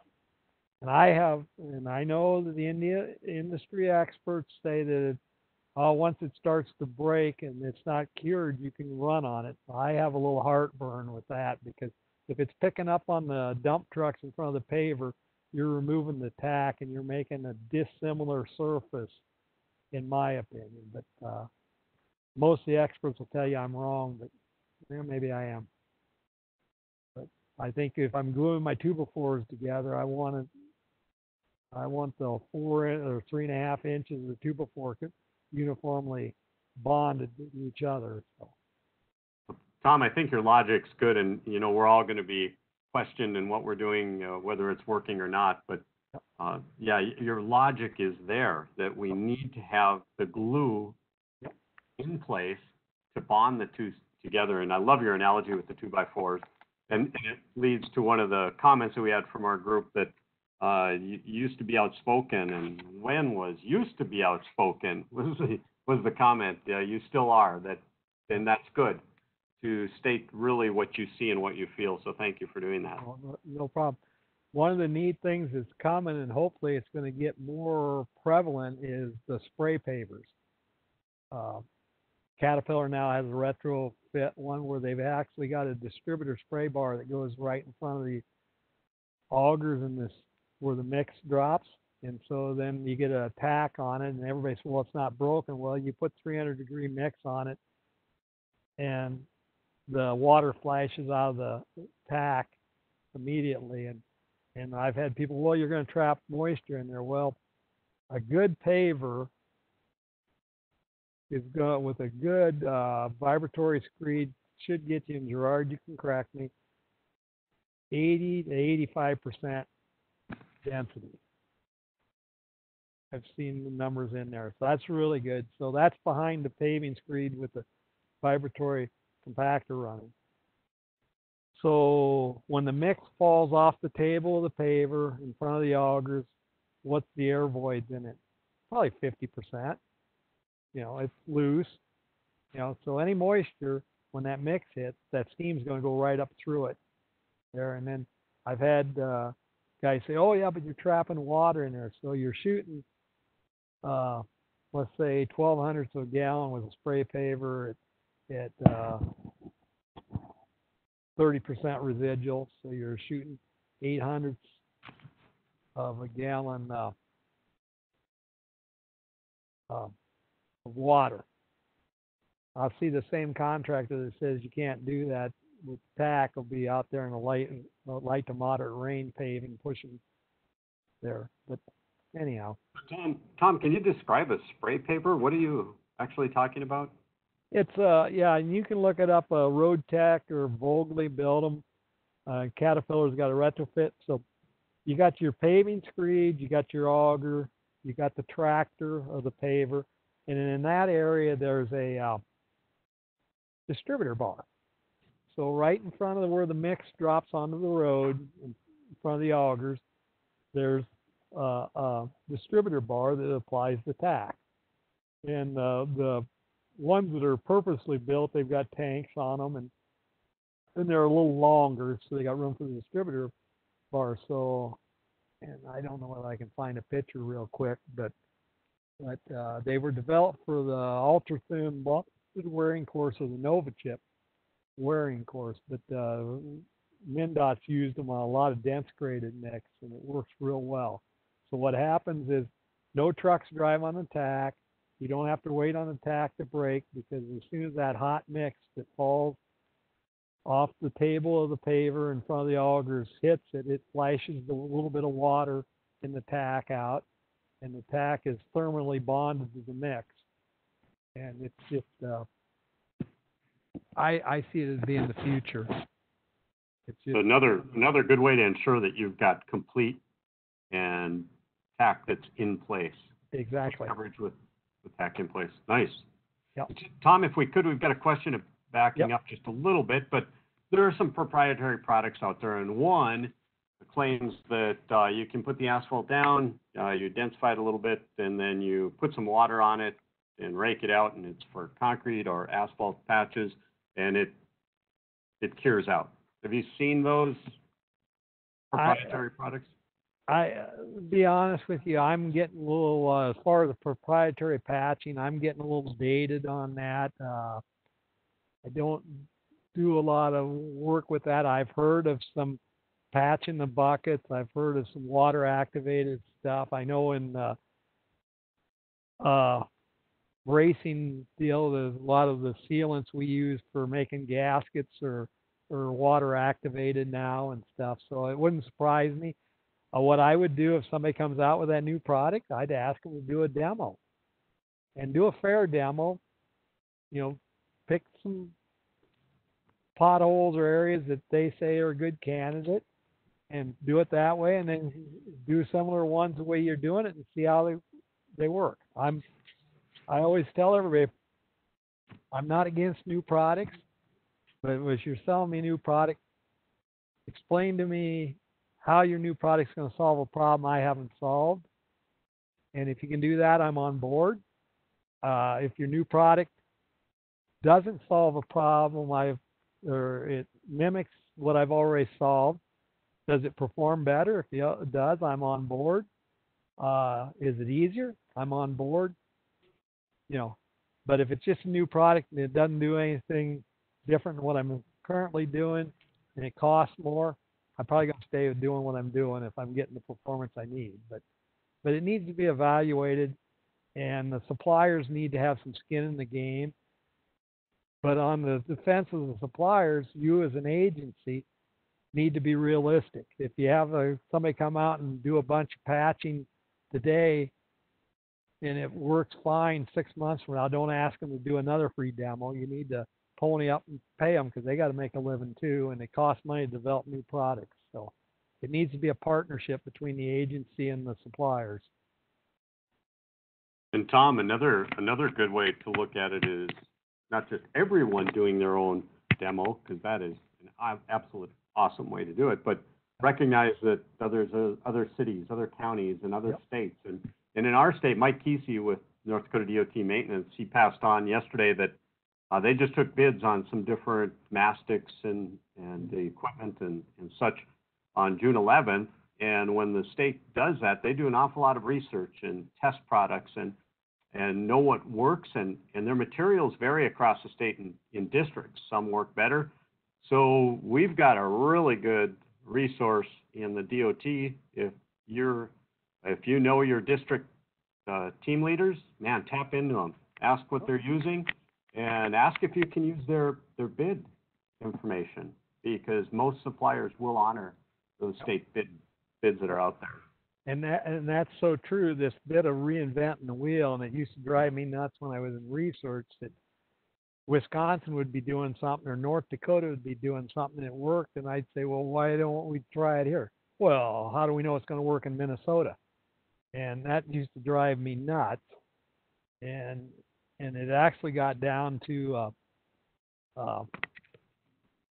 on the road we had when the stimulus money came out under the previous president. We had a district materials engineer who had a lot of bituminous over concrete, 27-foot joints. We got the cracks coming through them. The overlays crack right away. Wants to know what to do, and I told him, I said, well, why don't you put ultra-thin bonded wearing course down, which is a gap-graded polymer modified hot mix that's put on with spray paver with a heavy asphalt membrane, and it's just tougher than nails. The brand name's Nova Chip. And I said, you got a test section over there on the west side of your district that shows it's working really great compared to, and it's his own district, you know, compared to just the traditional bituminous over concrete overlay. And he said, well, yeah, but that's on the west side of the district. How do I know it's going to work on the east side of the district? And I said to him, do I have to build the test section right next to the road you're going to build? If your neighbor's doing something, ask them. Ask them. And what ends up happening is Dale's crew starts using this new patching material, and they figure out how to use it, and they become the champion. They become the spokesperson. And if I was marketing, those would be the people I'd say, hey, talk to Dale and his crew. They'll tell you how to use it, you know. And you know, we can't all be the leaders, but sometimes it doesn't hurt to be the follower too, and ask. And Tom, another good area for information is MinRoads, the Minnesota Test Facility, part of NRRA, and along with that, LRB, the research arm for Minnesota. a wealth of information, and they actually did, Chris points out with Brock White that they did a check in Minnesota at Minroads on the Aquapass. That's a proprietary based product. So good information there. So I have to brag, that's a new distributor we bought. So. But what's neat about that, look at how uniform a spray job he's doing with that old relic. So applying tack, and I'm going to go back, and this is a fog seal over a chip seal, because if you want a picture of a beautiful tack job, you got to go watch a chip seal guy. And he's applying 0.06 gallons of CSS 1/8 diluted 1:1. That's exactly the same tack application rate that MnDOT recommends for non-milled surfaces. Look how uniform that is. So how do you get there? Proper size nozzle, correct bar height, all the nozzles angled the same. Use all nozzles. If you've got a paving contractor out there, and he's got every third nozzle on, he tells you, or every fourth nozzle on, he can do it. Kick him off the deal, and then correct ground speed. So tack is critical, whether it's patching or paving, and a lot of times, I'm sure a lot of you folks, if you got a small paving job like your parking lot or there, you may end up doing the inspection. Just don't be a jerk, but be firm that you want the tack done right. The next topic that drives me nuts is segregation. Segregation in hot mix can be defined as the separation of the coarse aggregate particles in the mix from the rest of the mass. And I don't normally read definitions, but I'll read this one. But each type of segregation affects the long-term durability of the asphalt structure. Interesting, when mixes were finer before the hot mix guys figured out that, at least in our state where they get paid by the ton, they don't get paid for the asphalt binder. They found out if they could go to coarser gradation on the gradation band, they could use less asphalt binder and they could make more money per ton. It was interesting. The bituminous engineer said, geez, I'm seeing segregation. He said 3 or 4 weeks after they're paved. And I told him, I said, well, it's always been there. Because when you had the finer mix, it took 6 months to a year to show up. And that's when I would get the call from the districts go out and say, what's wrong with it? So you look at this road here, and I'm not sure what caused the segregation, but you see how it's dry and how it's wet. Any place you got segregation, you're allowing moisture to go in there, and if moisture gets in the pavement, it's going to cause it to ravel. And here's just some examples where they've done a blow patch, but you can see the segregation, and I'm thinking that's tipping the wings on the paver, and it's not good. It shortens the life of the pavement. You know, Tom, Yep. Tom and Mandan, we had a little bit of rain last night, just a little bit, so the surface was dried off for the most part this morning, but certainly the areas that you're showing here were readily apparent. Yep. Good time to check your roadway for Yep. lack of density segregation areas and mark them off, because when it's hot out, when it's sunny out, you're not going to see them like this. Yep. No, that's a very good point, Dale. In fact, if you're driving around with somebody that's there and you want to show them that you're a pavement expert and the pavement's drying up and it hasn't been chip sealed or surface sealed, you can tell them which side was paved first, because the construction joint on the side paved first will be the last one to dry, because it's an unconfined edge and it doesn't have the density. And so therefore that's going to be the area that's going to rot out first. So we talked about loading trucks, and Gerard, you can jump in here. They talk about 3 dumps on a tandem truck, 1 in the front, 1 in the back, and 1 in the middle. Because if you put it in one big pile, the mix rolls the front and rolls the back as the coarse type mix. So just something simple like that. there. Hopefully you folks can see. Can you see the segregated areas in this picture? This is caused by the paver. This is caused by tipping the wings of the paver in that cool mix there. And so you can have physical segregation, where you segregated the big rock from the little rock, or you can have temperature segregation. And either one of them is bad, because what happens is it's hard to get density, and you're going to have more water being able to infiltrate the pavement. And here's just some pictures. On the left is with the wings tipped in, and on the right you'll see this mix is coarser, because when they dump it in the truck, the coarse stuff tends right to the outside. They run down the road, and then they tip it in, and that mix is cold. And when it comes out on in front of the augers take it out to the side, and as long as they're moving forward, it's the V-shape distress. So that's one of the things to watch for. If you see V-shape, back up here. If you see these V-shape deals, that's 99% of the time that's from tipping the wings in on the paver. If you see a long line there, that's probably from the gearbox. They probably don't have the tuck under deal on the auger that pushes mix back underneath the gearbox. And some of the new pavers have gotten a lot better with that. So here we are. We're doing our first pass. This is the unconfined edge. What do you think's happening to this mix here? That's 2 or 3 feet. The coarse aggregate's ending up out here. And we know that coarse mixtures are harder to densify, take more effort. But if you got an unconfined edge, can you pound that hard? No. If I was king, I would require them, if they're doing mainline paving, I'd require them to put extensions on to within 5-6 inches of the end of the tailgate on the paver screen. Farmers aren't very smart. Farmers use augers to run grain up in the top of the bend. And if you get an auger for putting in a grain bend, and you look at the flightings, and you look at the hole where the grain drops, the auger flightings go 2 or 3 inches, maybe a foot past the hole.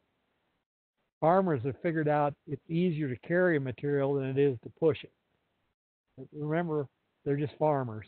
So, sorry for my smart-ass comment. Density. Why do I care? And this goes back to what Dale said earlier. A Kentucky DOT research shows that increases density from 9% air voids to 7% air voids. In other words, from 91% density to 93%. Can increase the life by 25%. WSDOT, Washington DOT, said basically you lose 1% increase in air voids based over the 7% tends to reduce the life by 10%. So if my goal is to be 93% density or 7% air voids, and I go to 92% density or 8% air voids, I'm going to lose at least 8% of the life. That's huge. That is huge. Factors that affect density. What's under the pavement? And this comes back to your patches. If you've got aggregate underneath there and it's soft and squishy, you need to fix it, because you can't compact your patch against a foam pad. You got to have something solid. Number of rollers, type of rollers, weight of the roller, temperature of the mix when you're rolling it, aggregate properties. The more crushing you got, the more effort you have to get density. Proper mix design, and patching material. I like to add up to 1% more asphalt binder, because the asphalt binder, as long as the mix is hot, works like a lubricant. And then the type of joints, if you're doing paving, will affect it, and the temperature, ambient and pavement temperature, and then wind, rain, and snow. So years ago, I was a plant inspector, and they built a new bridge in St. Paul across the Mississippi River, and the governor was going to come and open the ribbon, And we were going to pave the approaches on a Monday, and it was 30 degrees out in November, and they decided not to pave it. I was plant inspector. Tuesday, it was 28 degrees. Decided not to pave it, too cold. Wednesday, it was 25 degrees. Decided not to there. Thursday, it was 25. Friday, it was snowing. It was 10 below zero when we paved it because the governor was going to be there on Saturday. So, yeah, it was amazing. Need a proper platform. So the picture on the left shows some wheel rutting. There on the right shows what happens. You get fatigue cracking immediately. And we've had some issues with contractors this spring where they just put the base course down in the winter, and we had this type cracking. They said, oh, we'll just put another lift, the wear course on it, it'll be fine. No, it's not going to be fine. So you need a sound foundation to build the road on. So that's the end of section 2.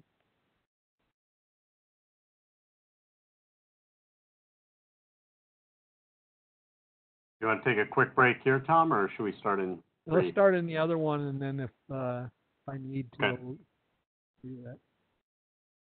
So you want to show your video?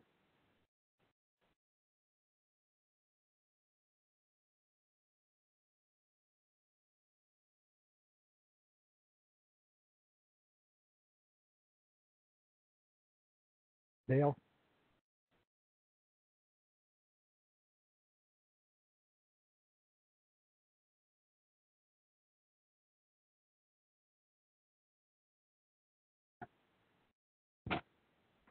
Hello?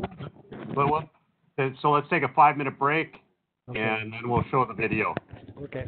Dustin, can you help me get that started? Yep, I'll switch presenter over to you, and then for the video, you just share your screen. Share screen? Okay. Yep, and then pull Let's, up wherever you have the video. Let's test that right now. All right, you're the presenter now. Okay.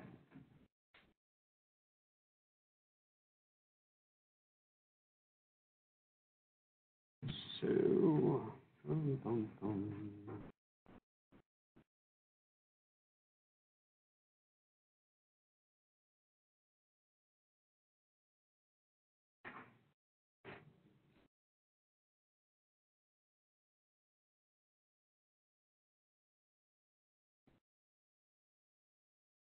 So is audio on, Dustin? So Dustin, were you able to hear audio? The video's not playing, so I can't hear the audio. I stopped it, but did you hear it? I did not. Okay, how do I get that going? Press play again. I'll just let it run for a bit.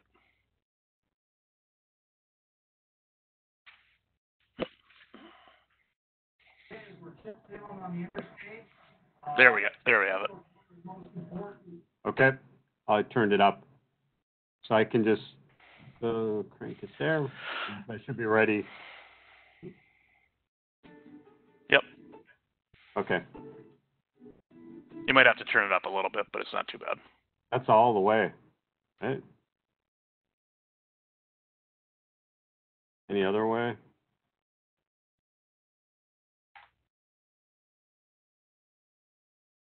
Better? You can see full screen now? Yep. Okay.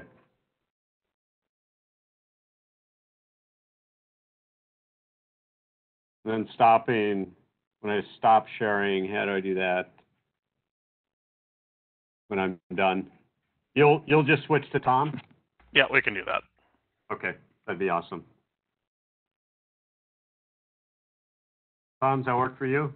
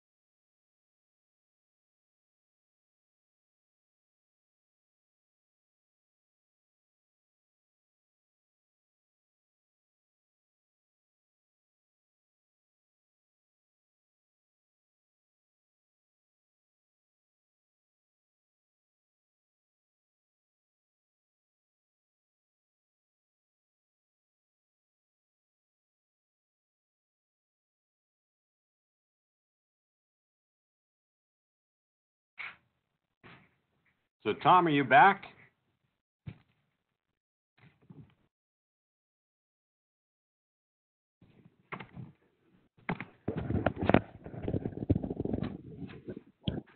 I'm back. All right, Tom, it sounds like you're back with us. Yep.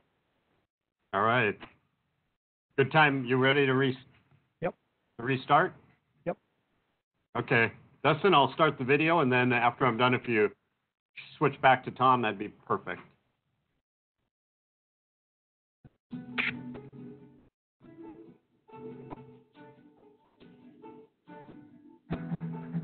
Well, what we're doing here today is we're chip sealing on the interstate. Chip seal is one of the most important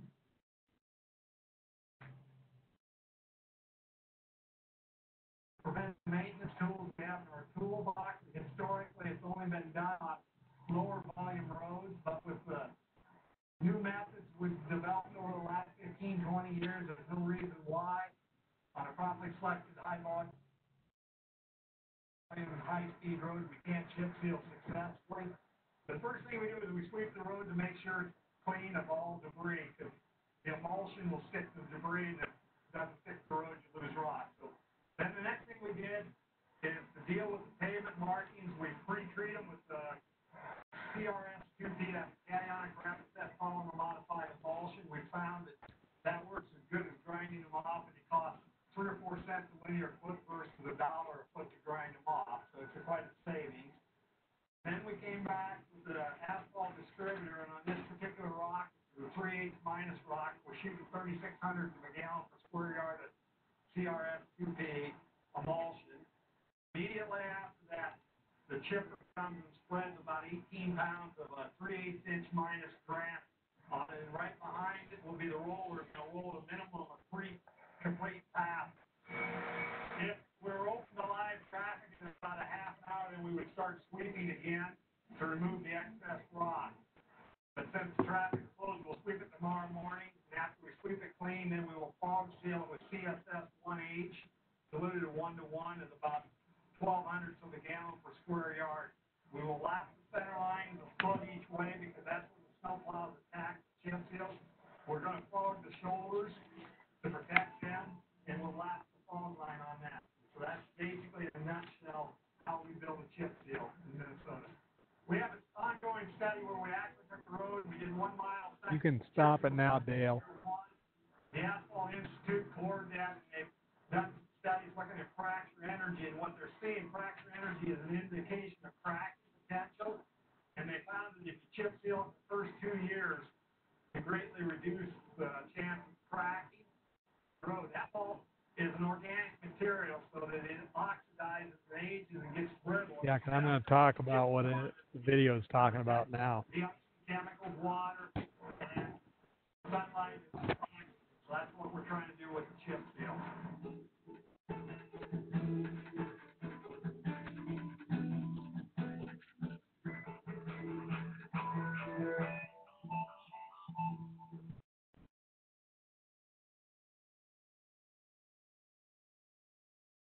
Are we ready?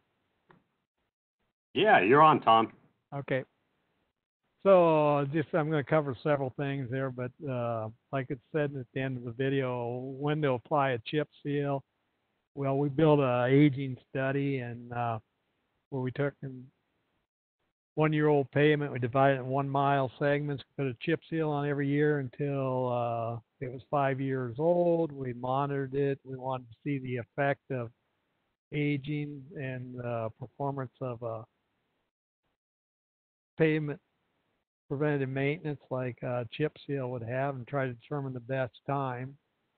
The joke was because it took 15 years because 15 years takes 15 years. My boss was complaining it'd take too long to get the data, and I told him if we waited, it'd still take 15 years. So 3 inches of level 3 super pave 5828. We cored it in 2011. We had the Asphalt Institute study the characteristics, and this is just the layout. This milepost got chip seal at year 1, year 2, year 3, year 4. Control section was never treated, and then Down here, it'd be 9 to 10, and on down the road, got all chip sealed because the district chip seals at year 5. Took the cores, removed any chip seal off the top. Now these cores could not have any cracks. They had to be pristine cores. We cut them into slices 1 inch thick. Top is the top inch, the second inch is the bottom. So we tested it for fracture energy, and the concept of fracture energy is the higher the energy, the less prone to cracking the mix is going to be. And this is the device. You drill holes down here in the lower right. You drill holes, you cut a slice, you put it in this device at a certain temperature, you put a load on it, and you record the time and energy it takes to propagate the crack through where the red line is on the lower right. And this is in joules of energy. So the control section, the blue column on the left is control section. So it took 151 joules to cause it to crack. The section next to it, the 1-year-old section, took 277 joules. So that's like 10 times less likely to crack. The third column over was year 2, 208. And then the fourth and the fifth column were year 3 and 4. And basically they were back the same. So what that shows you as far as fracture energy, you need to do it within the first 3 years or it really doesn't affect the fracture energy. The neat thing I seen about this was I'd always been told that surface treatments don't work, i.e. fog seals and chip seals, because they only seal the surface. And that aging only affects the top 1/4 inch of the pavement. Well, if that was true, the red lines should be all the same because that's the second inch down. So that's from 1 inch to 2 inches. And if you look at the curve on it, yeah, the control section's higher. It's 179 or 180. But 1 year's 308, 275, so basically they're the same. And so what that tells me is the environmental aging away from cracks, because there couldn't be any cracks in the pavement, cause fracture energy to decrease or decrease a lot deeper into the pavement. In other words, the environmental aging goes way deeper in the pavement. So 3 years as far as fracture energy, and it's probably not gaining anything. 1 to 2 years shows the best as far as related to cracking. Okay, so then we look at the ride data, and I'm going to compare the mile right next to the control section because they've got the same traffic, it's got the same lay of the land there. So this is inches per mile. New pavement should be somewhere between 40 and 50 inches. This contractor did a good job. So the control section's the red. And as you can see, it's 30 inches a mile. It started out smoother than the chip sealed section. And you get out here at year 5, 2005, that's when the chip seal was put on, and they're both about the same. And you watch it. And out here at year 2010, maintenance went in and did a sand patch, leveling the transverse cracks. And you'll see within 1 year, the ride has fallen back off. They didn't get anything for the money they spent. And we get out here at year 14, and you look at the spread, and we're looking at least 5 years life extension. The NRRA, National Road Research Alliance, has a new study out where they've looked at the pavement management data done by Bernard Isner and Shu Lee, and you can Google it, and it's showing up to 8 years life extension with a single chip seal. Pretty dramatic. So now we'll go to the eye doctor. This is what the control section looks. See all the cracks? And down here is the chip sealed section. So option A, option B. Option A, option B. So it basically tells you anytime from 0 to 5, it pays to put a surface treatment on. The laboratory data supports it. Pavement management ride data support it. And your visual support it. So I think it's a pretty strong, So then the question is it cost effective? Now this is new construction is the blue column on the left, inflated, and then in 2005, and that was using $55 a ton mix. And so this is how many years a chip seal would have to extend the life to be cost effective. So new construction, with the cost of chip seals at the time I put this graph together, on new construction, it would probably have to extend the life for the pavement 0.4 of a year there. And if I inflate that to 2013 values, it was 0.3 of a year. In other words, it was 3 months, almost 4 months. A thin overlay, $55 a ton mix, no mill, got to get 3 years. Should get 3 years. A heavy mill and fill, $60 a ton mix. A chip seal, got to extend the life 2.4 years. And you can do this yourself. You just take the cost of the chip seal and you divide it by the yearly cost of your pavement. So if you got a 20-year pavement, it costs you $50 a ton. You figure out the cost per square yard per year, and it'll tell you how long it's got to extend the life. But basically, the reason why I put that in is I wanted to show you that surface treatments are very inexpensive to do, and most of them don't have to extend the life of the pavement very long. I had one for crack sealing, and I think it's like on new construction, it's like 3 weeks is all it's got to extend the life of the pavement to be cost effective, and we know it does better than that. Fog sealing, what is a fog seal? Benefit of fog seal and construction issues, and we're running a little long on time, so we'll move right through it. It's a light uniform application asphalt emulsion. It's normally CSS 1H, cationic. It's diluted for lower viscosity for better infiltration. Over a chip seal, it's somewhere between 0.06 of a gallon diluted up to 0.2. In other words, if I got a chip seal I built and I swept it and I look at it after traffic's been on it and I can see I'm light on asphalt binder to hold chips, I can up the fog seal shot rate. This picture here shows why. This is a road where you can see in the wheel path the chip seal looks tight, but we had snowplow damage between the wheel paths. That was pretty common before we fog sealed because nobody drives in the wheel path between the wheel paths. There, this is a similar condition road with chip seal with a fog on it, and you'll see the center line looks good. It's very similar to the other road. So how?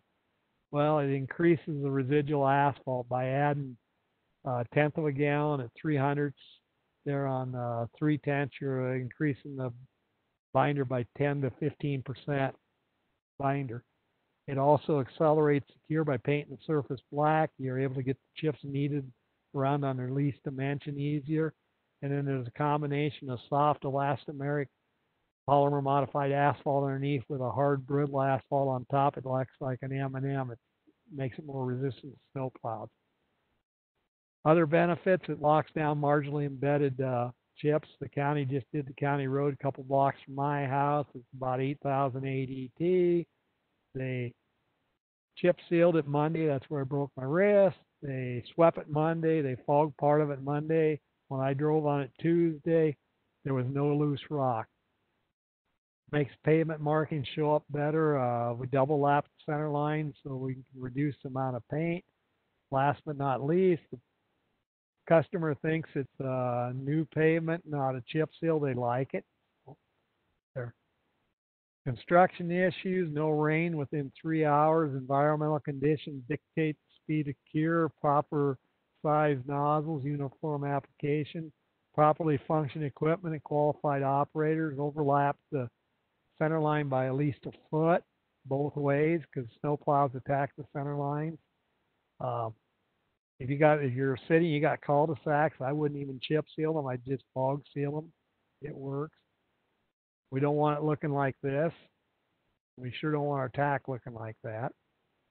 This is what the traffic public sees 4 or 5 months afterward. This is a high volume road, 3/8 inch granite. Chip seal, fog center. Here's the same road 5 years later. hardly any snowplow damage. And that's a bare pavement road. In other words, it has to be bearable from fog line to fog line before they quit plowing snow. Tom, Crack if we- treatment. Go ahead. Tom? So this was amazing. When you first brought, and Minroads, you brought this concept into North Dakota, it was a game changer for us. And not everybody's doing it. Most areas in North Dakota are doing a really nice job. But the thought that we should seal right after paving a new project or as close to the paving year as possible, it was a big shift for us. And then fogging, wow, what a game changer that's been. And you know what? The public does perceive that as pavement, so that's a higher level of treatment, so they're happier. The ride is perceived to be better. And even in, we had a few years ago when you pass this on, Bowman County, a small county in the southwest corner of our state, started doing the fog sealing on a very remote rural roadway. The public's perception was that it was pavement, and they didn't receive, for the first time ever on a seal coat, any complaints about loose rocks, broken windshields. It was holding the chips down, and the public was happy. If you haven't read the study or want more information about what Tom just talked about, we should get that to you, because those two things, sealing right after paving and fogging, are big, can make a big difference in your program. To tell a funny story, when we started the fog sealing, and still knew a lot of the maintenance superintendents around the state, they hadn't retired yet, was at the pavement conference in the fall, and Dean Olson was the name out in Morris, and Dean says, "I got a bone to pick with you, Thomas Wood." And I thought, uh-oh, what did I do wrong? He said, "That fog seal." And I said, "What's wrong with it?" "Well, why didn't you tell us this 4 or 5 years before?" And he started chewing on me pretty good about it. "Why did it take so long to get it going and stuff?" And, well, you don't know what you don't know, you got to learn. And the area maintenance engineer was standing there, and the area maintenance engineer said, "Well, where'd you do that?" And Dean started there, and they were doing about $4 million worth of chip seals on state highways a year. And he started rattling off there. And the area maintenance engineer says, "Dean, I was going to talk to you and ask you where you got all the money to do the thin overlays." Now, we had an internal MnDOT engineer that couldn't tell the difference. And I'm not saying the road was any smoother or not, but the perception was there that it was better. And that district, our quantities of state highway chip seals have been going down, but part of the reason why they're going down is we're not overlaying roads. And one of our big chip seal contractors was bitching about it, and I said to him, "Well, geez, they got everything in chip seal."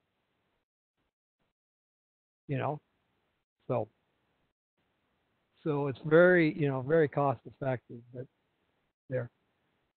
And hopefully we'll do another chip seal class one of these days where we'll really get into the weeds. So.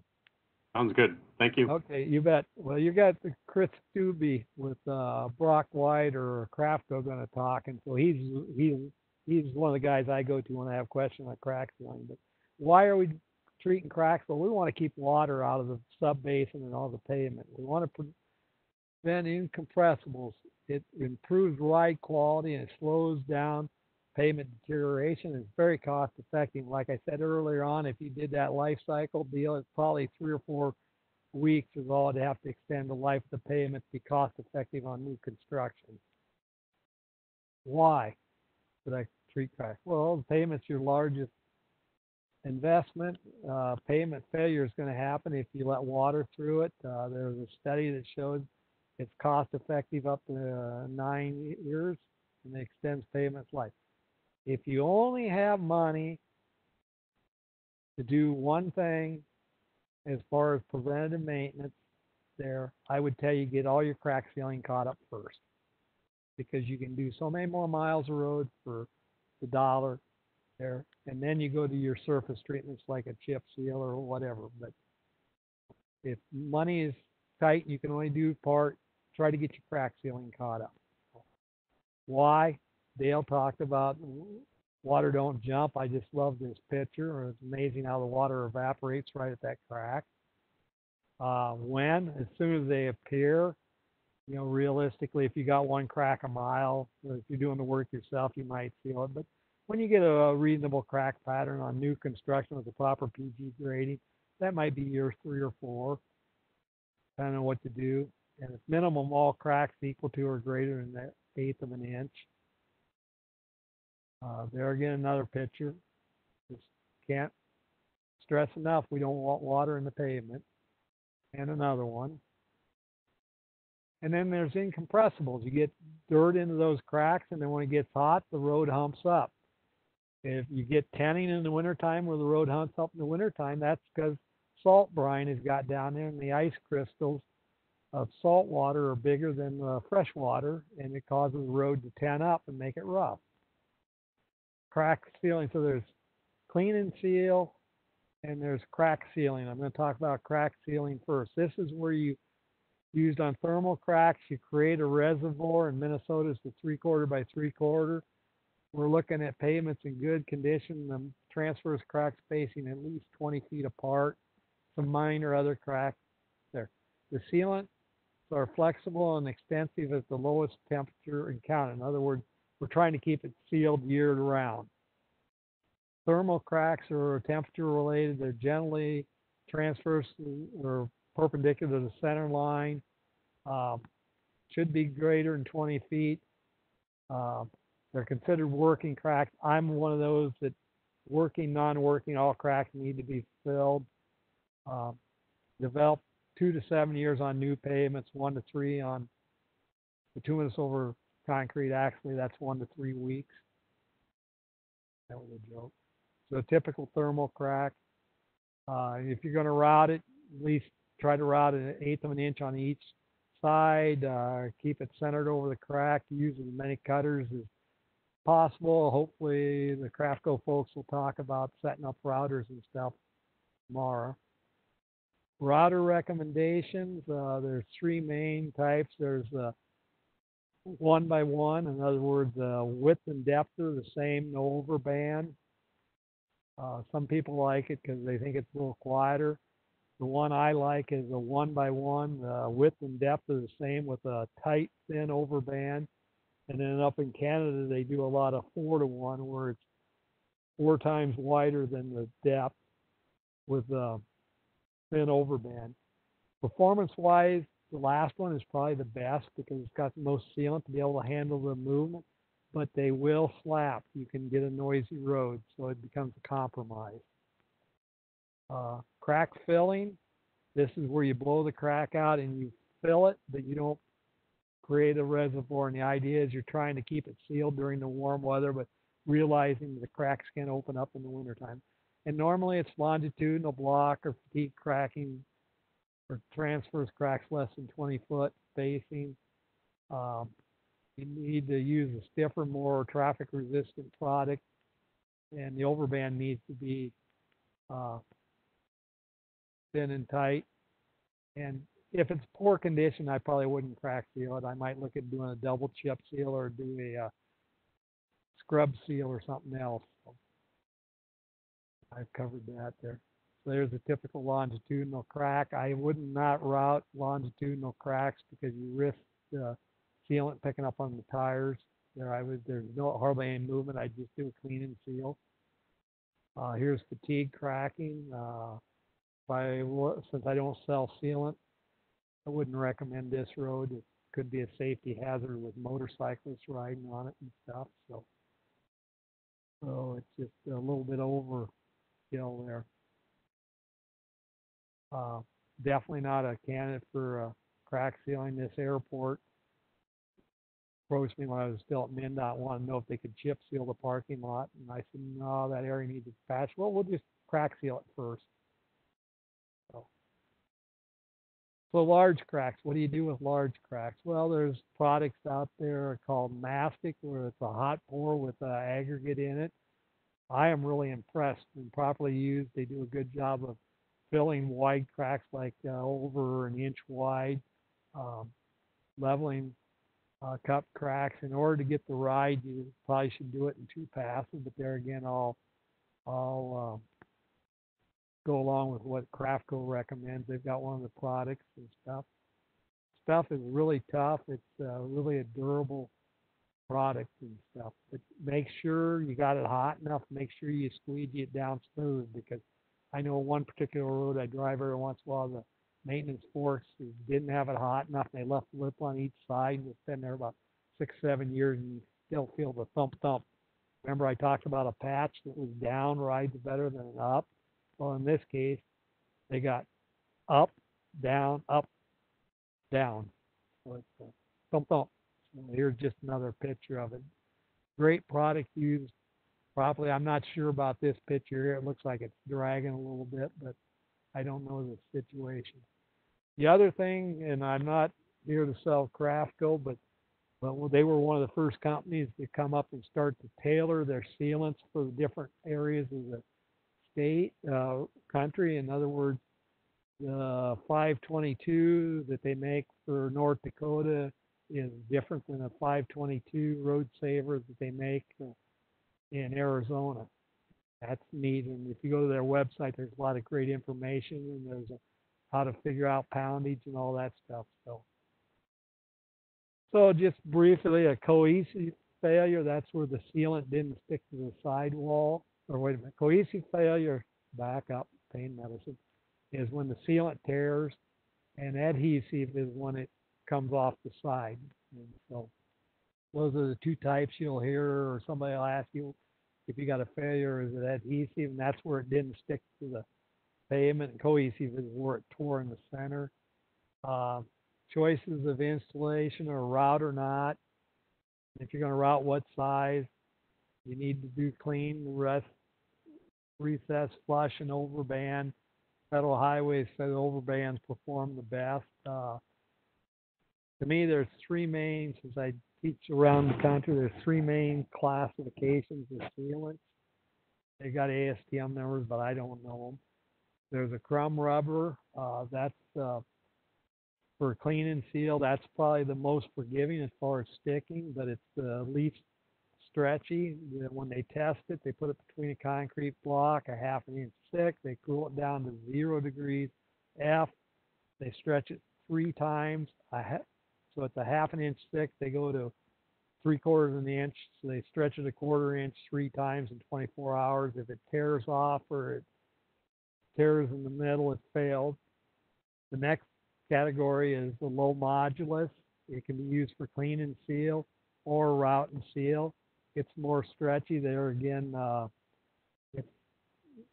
it needs a better job of preparing the cracks. If you're doing a clean and seal, you got to make sure you got them clean and dry. Crumb rubber, they should be clean and dry, but it's a little more forgiving.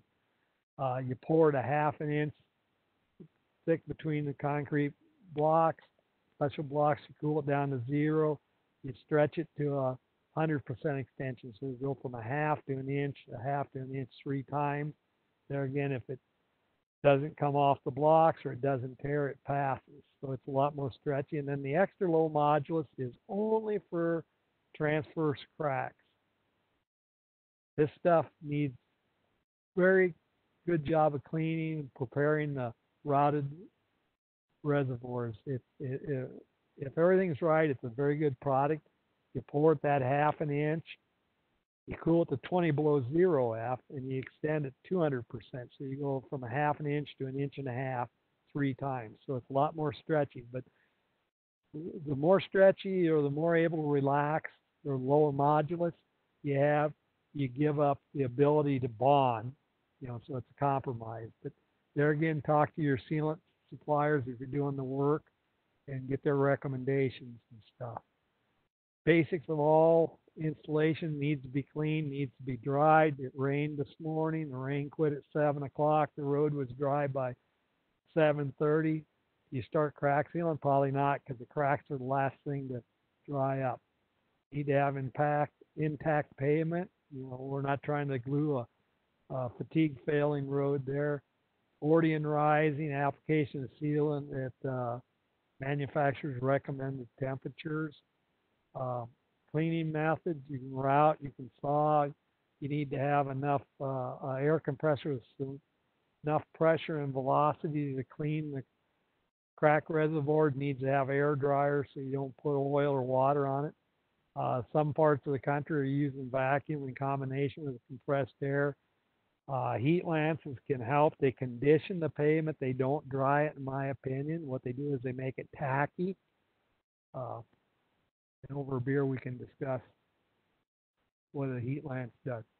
Picture on the left's not clean. The picture on the right is clean. Sealant application, overband, maximum thickness, 1/8 of an inch, and 1/16 of an inch is better.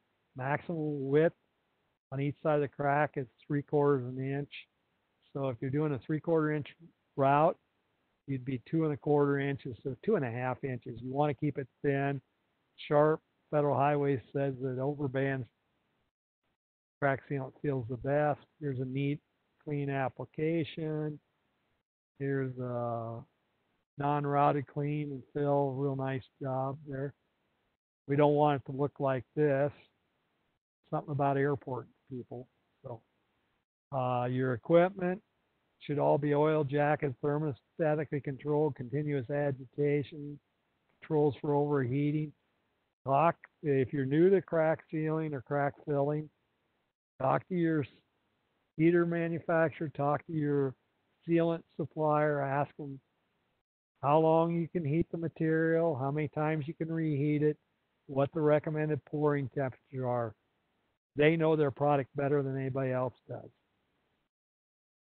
And then Dale's favorite picture, asking water to jump a crack. You got to seal that joint. Min Road, where they did a study between a concrete pavement and asphalt shoulders, they sealed the joint and they seen I think it was 85 or 90% reduction in the water flowing through their drain tiles with tipping buckets. Huge. One of the things we do here at WSD is when we do a mill and overlay on our municipal stuff, we're using Craftco's joint adhesive. It's made for the center lines. We're pre-treating the face of the concrete curb so we get it sealed all the way down. We're very impressed with how well that works. So, summary of why crack treat: prevent water intrusion to the sub base, keeps the strength. And one of the things I forgot to mention is when you got an open crack, and if you use de-icing chemicals and the roads are starting to thaw in the spring of the year, the crack will thaw out first because the de-icing chemicals go down through the crack. Prevents incompressibles, improves ride, slows pavement deterioration. Is very cost effective. Steps: you got to evaluate whether you're going to do clean and seal or route and seal. Look at your high and low temperature, select the product and the proper application. So with that, that was a real quick overview on that. Tom, we got time for a few questions, Dale. Yeah. So any tips for cleaning, blowing out, or vacuuming in a city? You know, it's tough when you go up to the curb line, you're shooting towards the houses. It's tough enough trying to work around vehicles. Anything that you see? What I see, and I was out actually inspecting some this spring crack sealing.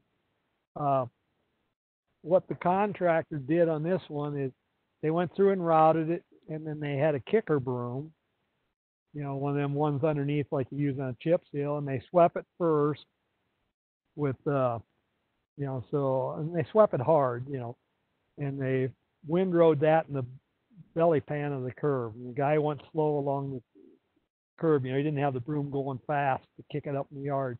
Then they did their clean, and then they did the seal.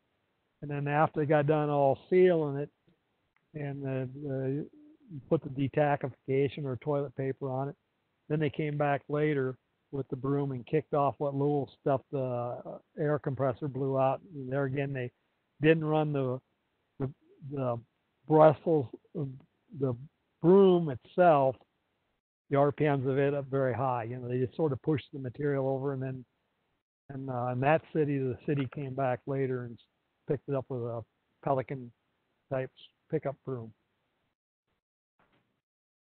And then there's the new crack sealing equipment that really helps with overband. What do you recommend? What do you see that really works well to do a nice overband? I see some of the sealant kettle manufacturers make a disc that goes on the end that gets it there. The one contractor I watch, he makes his own. He's got a round disc that's about 2 3/4 inch diameter, slightly cupped, and then it's got a pipe that if you set it on the ground, it's got a pipe sticking straight up a couple inches high, maybe 3 inches high, and then it's got a place where the nozzle of the wand goes in and hooks in there, so he's got a reservoir. And so when he's there, and so the first pass, they take just a plain nipple on the wand. This contractor runs 2 kettles, and he went through with a nipple, and he filled the reservoir half, 3/4 full on the first pass. And then 3 or 4 minutes later, the second melter came with this cup device on it and did the overband. And by doing that, they're able to get closer to a level fill, because if you try to do it all at once, the sealant sags on you because it's hot. It runs. That makes sense. Thank you.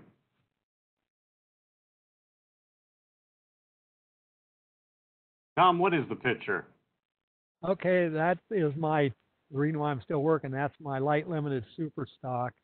Actually, that's in Mountain, North Dakota. Went up the Icelandic Festival last year and pulled. So that's what keeps me young.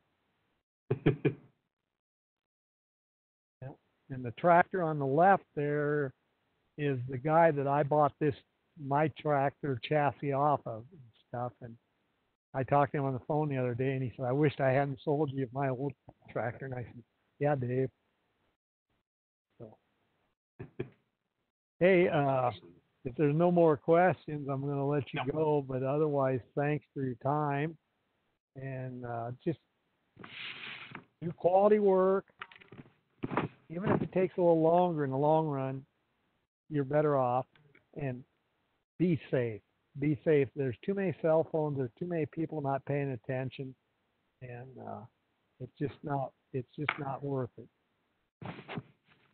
So, Tom, we're gonna post this recording on the LTAP website, and we're gonna post your presentation. That's good, right? Yep. We're good with it.